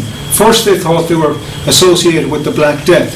Some of them were, but they found that many of them, quite a few of them, were from a much earlier period, around 700 or 800 years earlier than that, and they were different. And the big difference was that many of them were buried in this form. So can you all see that at the back? What you're looking at here, that's a skeleton, that's the skull there, and then this is the mouth here, and you have, what have you got? You've got a stone in the mouth, and they were buried like that. So these are referred to by the archaeologists as deviant burials. They're dating from the 8th century. It's believed individuals were buried this way to stop evil spirits rising from the dead to haunt the living. We had just come back from Egypt at that time, so the very first thought that came into our heads was, it brought to mind the Egyptian opening of the Mount sermon. And the question that was in our heads, and again we don't have the answer, but the question is, could it be the medieval Irish were aware of the Egyptian ritual and were trying to stop the soul or spirit leaving the body? You get me? Just to tell you that it wasn't all one-way traffic in those ancient times. Here you had also Irish monks studying at the Carrick-on-Shannon School of Alexandria. Early Irish pilgrims visited the monastery of St. Mina up near Alexandria. There's a guidebook for Irish monks travelling to Egypt to visit the Desert Fathers and detailing the pyramids. It's now located in the Bibliothèque Nationale in Paris. And holy water bottles have been found in Ireland and Cork carrying the twin camel emblem associated with the shrine of St. Mina from west of Alexandria. Here is St. Mina. He's always depicted in this way with two little camels there. And this is the flask that was found in Cork. One of them, many of them have been found actually. And you see the figure there with two bowing camels, one on each side. See that there? Irish place names also appear to relate to St. Mina. You have Kilmena in County Mayo, and you have Ballymena in County Antrim. Now, written references to the Copts in Ireland. There's a gnome inscription on a stone near St. Olan's Holy Well in County Cork, and it reads, "Pray for Olan the Egyptian." Handwriting in the margin by a monk working on the famous Book of Durrow in 650 AD, it states very clearly and unequivocally, "Egyptus mai, I'm an Egyptian." That was a gloss in the side of the manuscript. A manuscript of the monastery of Bangor, County Down, 680 to 691 AD, declares, "This house, full of delight, is built on the rock and indeed the true vine transplanted out of Egypt." And in that very same manuscript there are 19 other references to Egypt. This is a very direct and clear one again. This is from an Irish litany from the 8th century, and it says, "7 monks of Egypt in Desertully." Desertully is up by Lough Neagh in Northern Ireland. "In Desertully, I invoke unto my aid through Jesus Christ." And those 7 monks of Egypt are depicted on a high cross as Ahini in County Tipperary. A letter to Charlemagne in 782 by the English scholar monk Alcuin described the Irish Christians as pueri Egyptaci, children of the Egyptians. The oldest extant Irish missal, the Stowe Missal, mentions Egyptian hermits of the 4th century and gives a prominent position to the Egyptian Desert Fathers. And finally, Psalter in Iran, Irish 11th or 12th century edition of the Book of Adam and Eve, composed in Egypt in the 5th and 6th century, is known in no other European country except Ireland at that time. So spiritual highways, obviously the seas and the rivers were the way that people got around. You can see that the centre of Ireland was very different. It was like an inland sea at that time. This is how they moved around. They only needed a small amount of water to move, and then they could carry it on their back where there was land. Places that are bogs now in former times were watered, and the monastery ruins of it was right in the centre of what is an island today, like that. Voluntary exile. Here you have a plaque that is set up at Teelan Pier in County Donegal by the Icelanders and people from Iceland, and they commemorate on this plaque Irish monks, Copts, Egyptians and Irish combination going to Iceland in the 5th century. It was a form of martyrdom practiced by the Copts, this wandering without direction or plan, a form of green martyrdom. And this is what it says on the plaque, wording on the plaque, "In memory of the Teelan monks who sailed to Iceland in the 5th century, written in Irish, English and Icelandic." This is the kind of wandering those early monks did. There are records of them in many of these places. For example, here you have the Faroes, a recent Faroese stamp depicting Irish monks on the island, and then the widespread missionary activity in mainland Europe followed. Coptic saints revered in Ireland, probably more than you'd imagine. St. Anthony, St. Paul of Thebes, St. Catherine, I mentioned, the 7 monks of Desertully, St. Mark in Armagh, St. Mina in Mayo, St. Pachomius, Athanasius, St. Thomas on the Iron Islands, and St. Olin in Cork. This is St. Catherine with her little wheel, and here she is depicted on one of our ancient ruinous monasteries with her little wheel there. Now, Irish saints recognised by the Vatican. Does anybody know how many there are? None. How many would you think? None. So no, there are a few. There are just four. Just four. And these are they: St. Malachy, St. Lawrence O'Toole, St. Oliver Plunkett, St. Charles of Mount Argus. And none of them come from the period that we're talking about. None of them. And the most amazing thing of all, there are almost 200 recognised by the local church. And finally, no St. Patrick. No St. Patrick. So who are these four men that are recognised by the Vatican, and why? Here they are: St. Malachy, Lawrence O'Toole, Oliver Plunkett, and St. Charles of Mount Argus. And why were they recognised? Well, here St. Malachy, he was the first Irish saint canonised. He led the 12th century reform of the Irish Church. So that's why he got his stripes. St. Lawrence O'Toole is from a very similar period. He also had a prominent role in the Irish Church reform of the 12th century. St. Oliver Plunkett, he's a more, if you like, deserving case almost, and he was the last Roman Catholic martyr to die in England. And this man, he's actually not Irish, he's Dutch. He's a Dutch passionate priest known for miraculous healing. So then we come to Reform and St. Patrick. I'm not going to say a lot about this. You know most about it yourselves. I certainly don't deny St. Patrick's presence here, but I think that he was, my story is really adding to it and completing the whole story. He was on a different mission. He was basically rebranding Christianity. He helped cover the tracks of the Egyptians. The shamrock, which we associate so much with him, is actually an Arabic word. You see it there, that's the word it comes from. Shamrock wasn't used until about the 15th century, 16th century. Over here you see the snakes. We can imagine who they might be now. There were no snakes living in Ireland, much too cold for snakes, real snakes. Over here you have the kind of, we say the movement of St. Patrick, which was mostly in the upper part of the country. There's Cashel down here, we're certainly there. May have been in a few other places, but mostly up here. Why was that? It was probably because of this, the ancient copper mines, because the tradition of people coming from the Mediterranean was more down around this area, and so this area was more likely to be taken territory, and this was more virgin territory for him to work in. But then, after St. Patrick, we had the famous Synod of Whitby in 664. What was this all about? Well, the Irish were in Scotland, they were moving down with their form of Christianity. And in the south, you had St. Augustine sent over by the Pope to try and really, if you like, resist this movement by the Irish and that form of Christianity through Britain. So he was first Roman Archbishop of Canterbury. He was coming up from the south, evangelizing from there. So there had to be a meeting of minds somewhere. So eventually they called a council here at Whitby to try and sort this out. They met at Whitby. There were two items on the agenda: the Irish Easter and the Irish tonsure. I mentioned it before. Both were Easter. Unfortunately, the Irish lost the day on that day, and St. Augustine prevailed. So the Irish had to retreat, and things changed. That was the beginning of the end of the early Irish Church in a way. Irish Church at that point was clearly not Roman at this time, despite the efforts of St. Patrick. So if St. Patrick's mission was so successful, why would there have been a need for Whitby? So clearly, the Irish Easter, was that the date of Easter. It was an Easter date that they were using, and not the Roman date. And then the other question that follows quickly on from that, if not from Rome, then where did early Irish Christianity come from? So these are questions you can ask yourself. So full Romanization then happened in the 12th century, and of course you had a collusion between this Pope, who was Pope Adrian IV, who was British, the only British Pope, and Henry II, who was Franco-British. He was actually a French king who became the King of England as well. So these two were working together, church and state. Pope Adrian granted authority to Henry II to effect the conquest of Ireland for the enlarging of the bounds of the church. And this is the papal bull that was used for that. This is proof from a sitting pope that Ireland was not part of the Roman Church before 1172.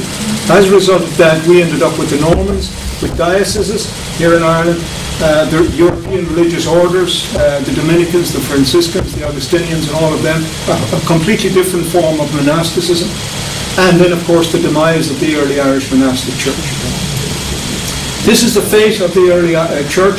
Here you see a high cross fragment found under the plaster of Drumcliff Church of Ireland Church in County Sligo. You see it there.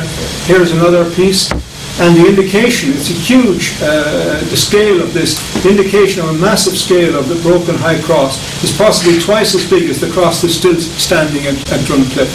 Another piece of the same cross under the plaster of that wall. So, after the Normans, they had a different vision about Ireland with the idea of land closure, private property and towns.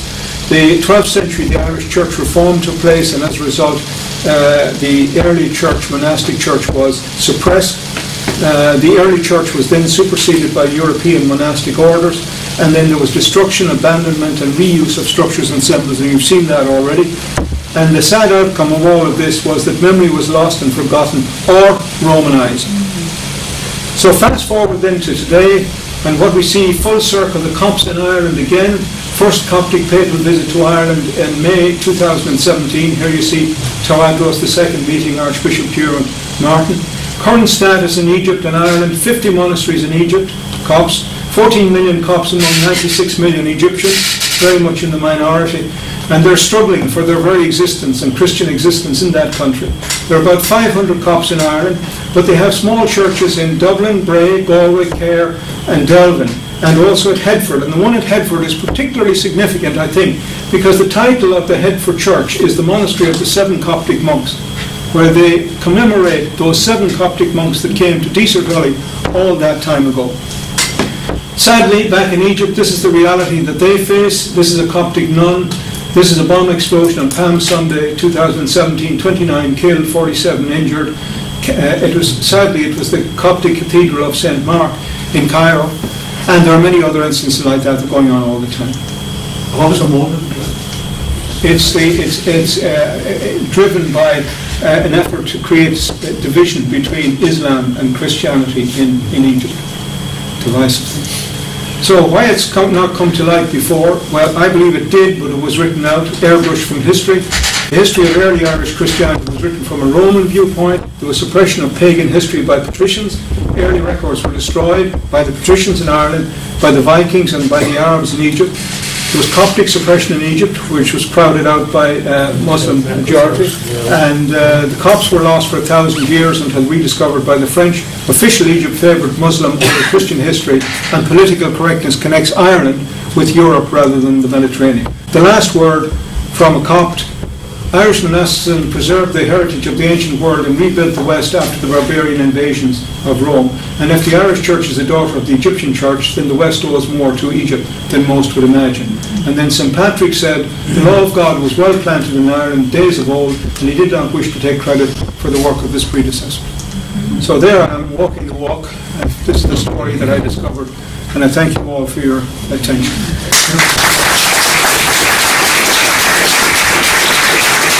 From that time on, that was basically heresy, because done 451 at the Council of Chalcedon, and the reason they split was over the nature of Christ. They too, the divine scene is very significant, and that drove a wedge. And what then happened was the Roman Church kind of developed in its own way.